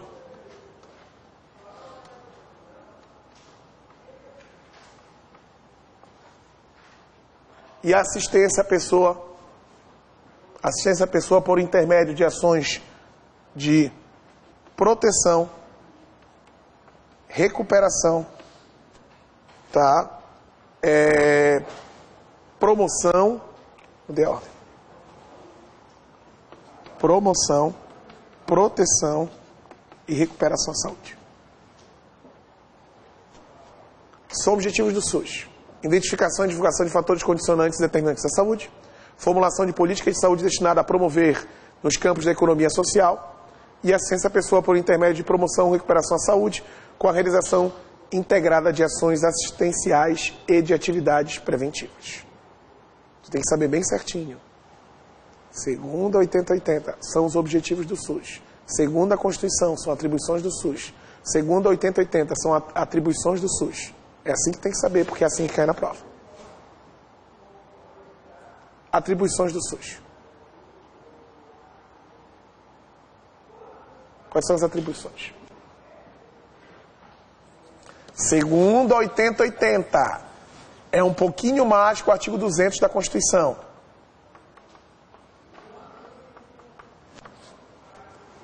Ele vai executar as ações de vigilância sanitária, vigilância epidemiológica, saúde do trabalhador, tá? E assistência terapêutica, inclusive a farmacêutica.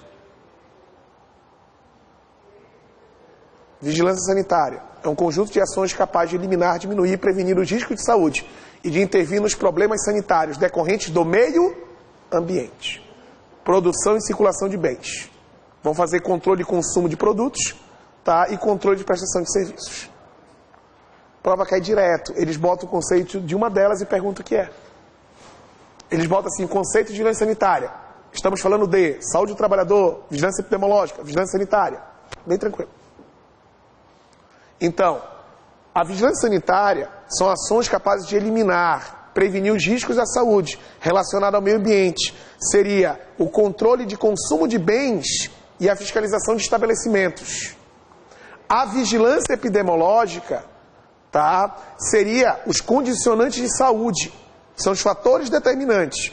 É um conjunto de ações proporcionar o conhecimento e a detectação ou prevenção de qualquer mudança nos fatores determinantes e condicionantes de saúde, individual e coletivo. Saúde do trabalhador, já vai voltar lá. É um conjunto de atividade que se destina, através de ações de vigilância epidemiológica e vigilância sanitária, à promoção, à proteção à saúde dos trabalhadores, assim como visa a recuperação, a reabilitação da saúde dos trabalhadores submetidos aos riscos e agravos advindos de condições de trabalho. A saúde do trabalhador é a mais simples. Vai ver as condições de trabalho do trabalhador, em relação à saúde, em relação à atividade que ele exerce. Vai atuar junto com o sindicato, vai ter uma lista das doenças que mais atacam os trabalhadores, vai ver se a localidade que o trabalhador está atuando a atividade dele é insalubre, é perigosa. Então está ligado a essa área, a saúde do trabalhador. Ele trabalha na execução de políticas de saneamento básico, faz vigilância nutricional. Olha que legal. Vigilância nutricional. Colaboração com a proteção do meio ambiente. Né? Ajuda na formulação de políticas públicas de medicamento. Tá? Fiscaliza a distribuição de substâncias, tá, ligadas à saúde. Fiscaliza a água, alimentos e bebidas.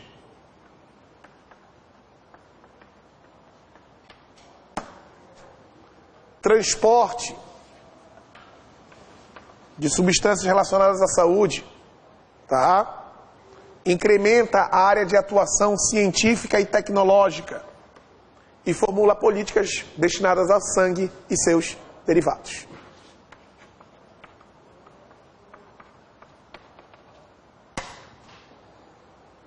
Você tem que saber as atribuições. Aí depois a gente aprofunda mais os princípios, tá? Então vou citar, ó. São princípios do SUS, é assim que você tem que saber, artigo 7º. Universalidade e integralidade, preservação da autonomia das pessoas de defesa da integridade física, igualdade de assistência, direito à informação, tu não pode negar informação no paciente, tem que falar para ele. Divulgação e informação sobre o potencial de serviço da saúde, como é que anda a saúde, quantas pessoas são atendidas, como está, né, o atendimento no país. Utilização de epidemiologia para estabelecimento de prioridades, alocação, participação da comunidade, descentralização política e administrativa, integração em nível executivo de ações de saúde. Oi? Chega de escutar alguma coisa. Conjunção de recursos financeiros, capacitação de serviços destinados à área de saúde e organização de serviços públicos. Isso são princípios. Lembra aquela questão que estava todas certas a 10? Aqui, ó. Tinha lá direito à informação, de integridade, de universalidade, tinha participação da comunidade. É assim que cai. Então, separei umas questões de nível 2 para a gente fazer agora.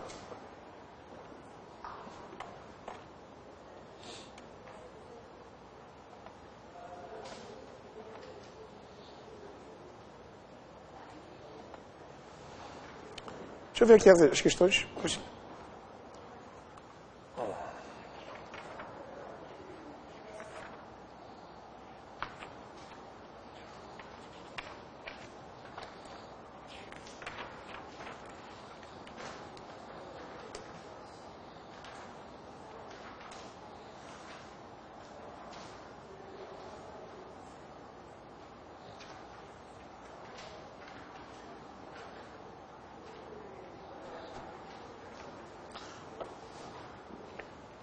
Pessoal,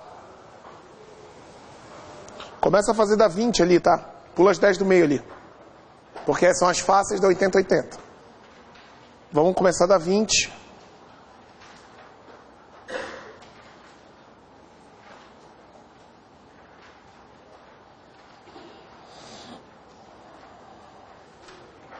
Até a 26. Da 20 a 26.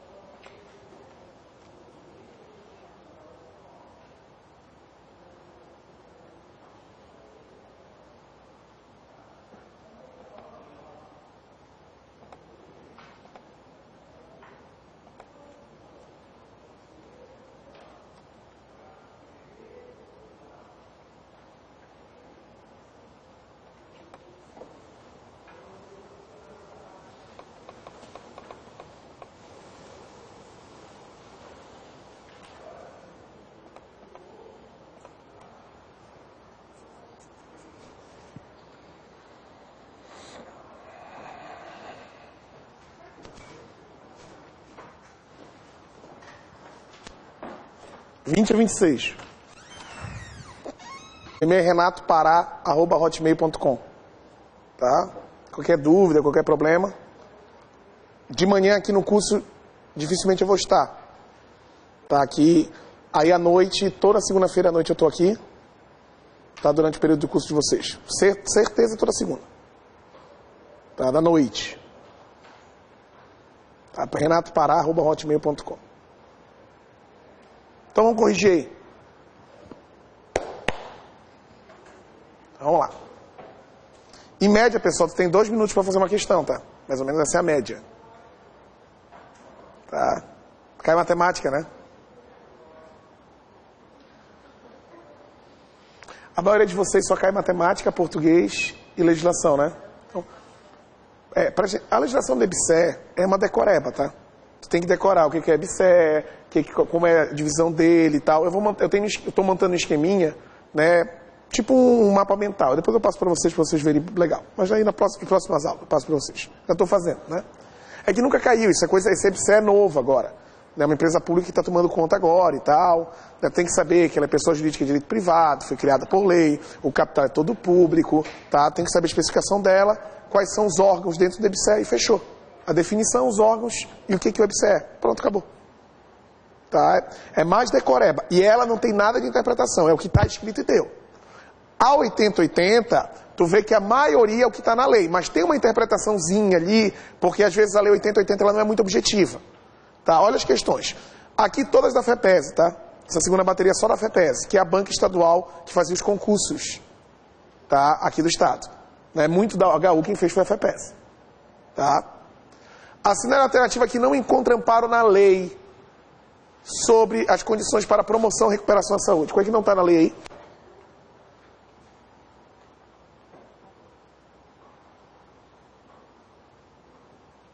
Qual é que está errado, hein? Letra D de dado. Estão incluídos no campo de atuação do SUS a execução de vigilância sanitária, com exceção à formulação de execução de políticas de sangue derivados. Incluído sangues derivados. Letra D está errada. Assinale a alternativa de federal verdadeira, conforme a lei federal 8080. O que está certo aí?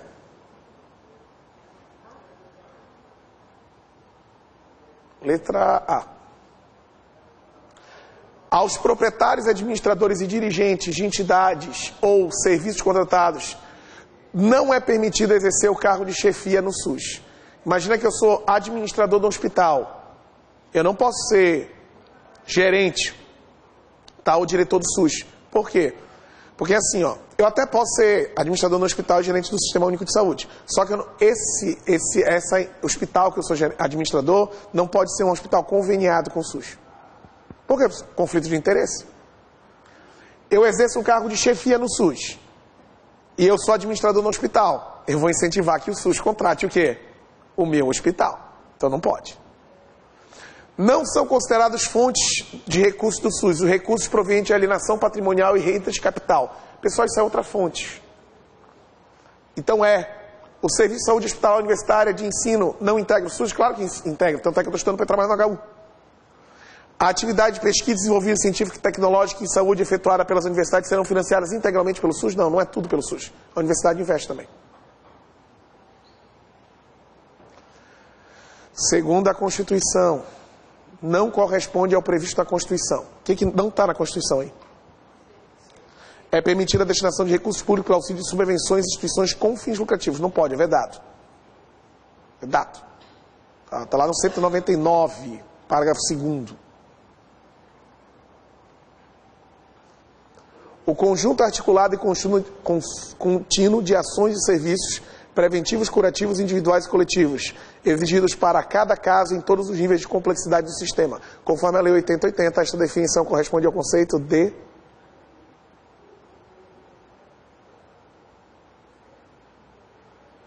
integralidade, universalidade, descentralização, autonomia das pessoas ou igualdade de assistência à saúde.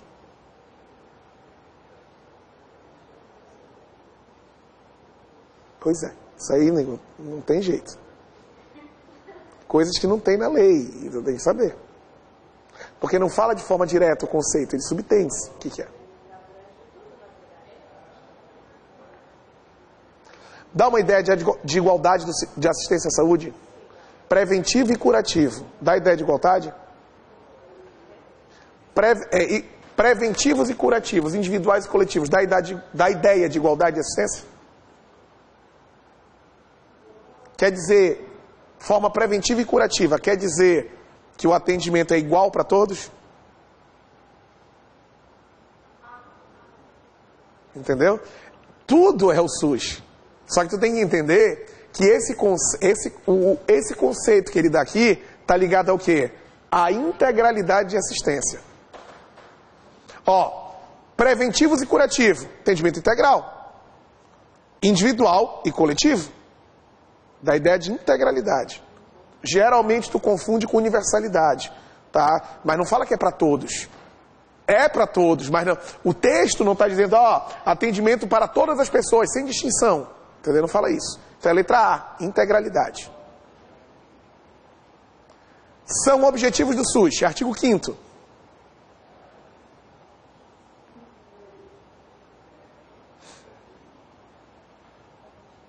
Quais são os objetivos do SUS? Formulação, de políticas públicas, tá? Vou criar políticas públicas, tá? Achar os fatores determinantes da saúde e assistência à pessoa por intermédio de ações de promoção, proteção e recuperação à saúde. Artigo 5º, inciso 3º da 8080.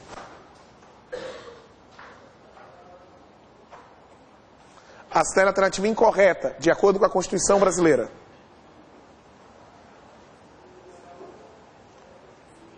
É vedada a destinação de recursos públicos para auxílios e subvenções de instituições privadas sem fins lucrativos. É com fins que é vedado. Com fins. Artigo 199, parágrafo 2º. E a última. São consideradas outras fontes do financiamento do SUS. Os recursos provenientes do... Não é considerado outra fonte. O recurso da onde? Seguridade Social. Isso é uma baita pegadinha. Presta atenção. Ele não quer saber quais são as fontes do SUS. As fontes do SUS são dinheiro da União, do Estado, do município, da Seguridade Social e outras fontes. Ele quer saber o que não pode ser incluído como outra fonte. O que não pode ser incluído como outra fonte? Recurso proveniente da União, recurso proveniente do Estado, recurso proveniente do município e recurso proveniente da Seguridade. Isso não pode ser outra fonte. Por isso que é letra A. Opa, letra A. Orçamento da Seguridade Social. Beleza? Então a gente fecha por aqui o nosso primeiro encontro da legislação, onde nós apenas vimos os objetivos, atribuições, deveres da Lei 8080. Próxima aula a gente termina 8080, tá? E adentra na 8142. Desejo a todo mundo um bom final de semana, um abraço e até a próxima.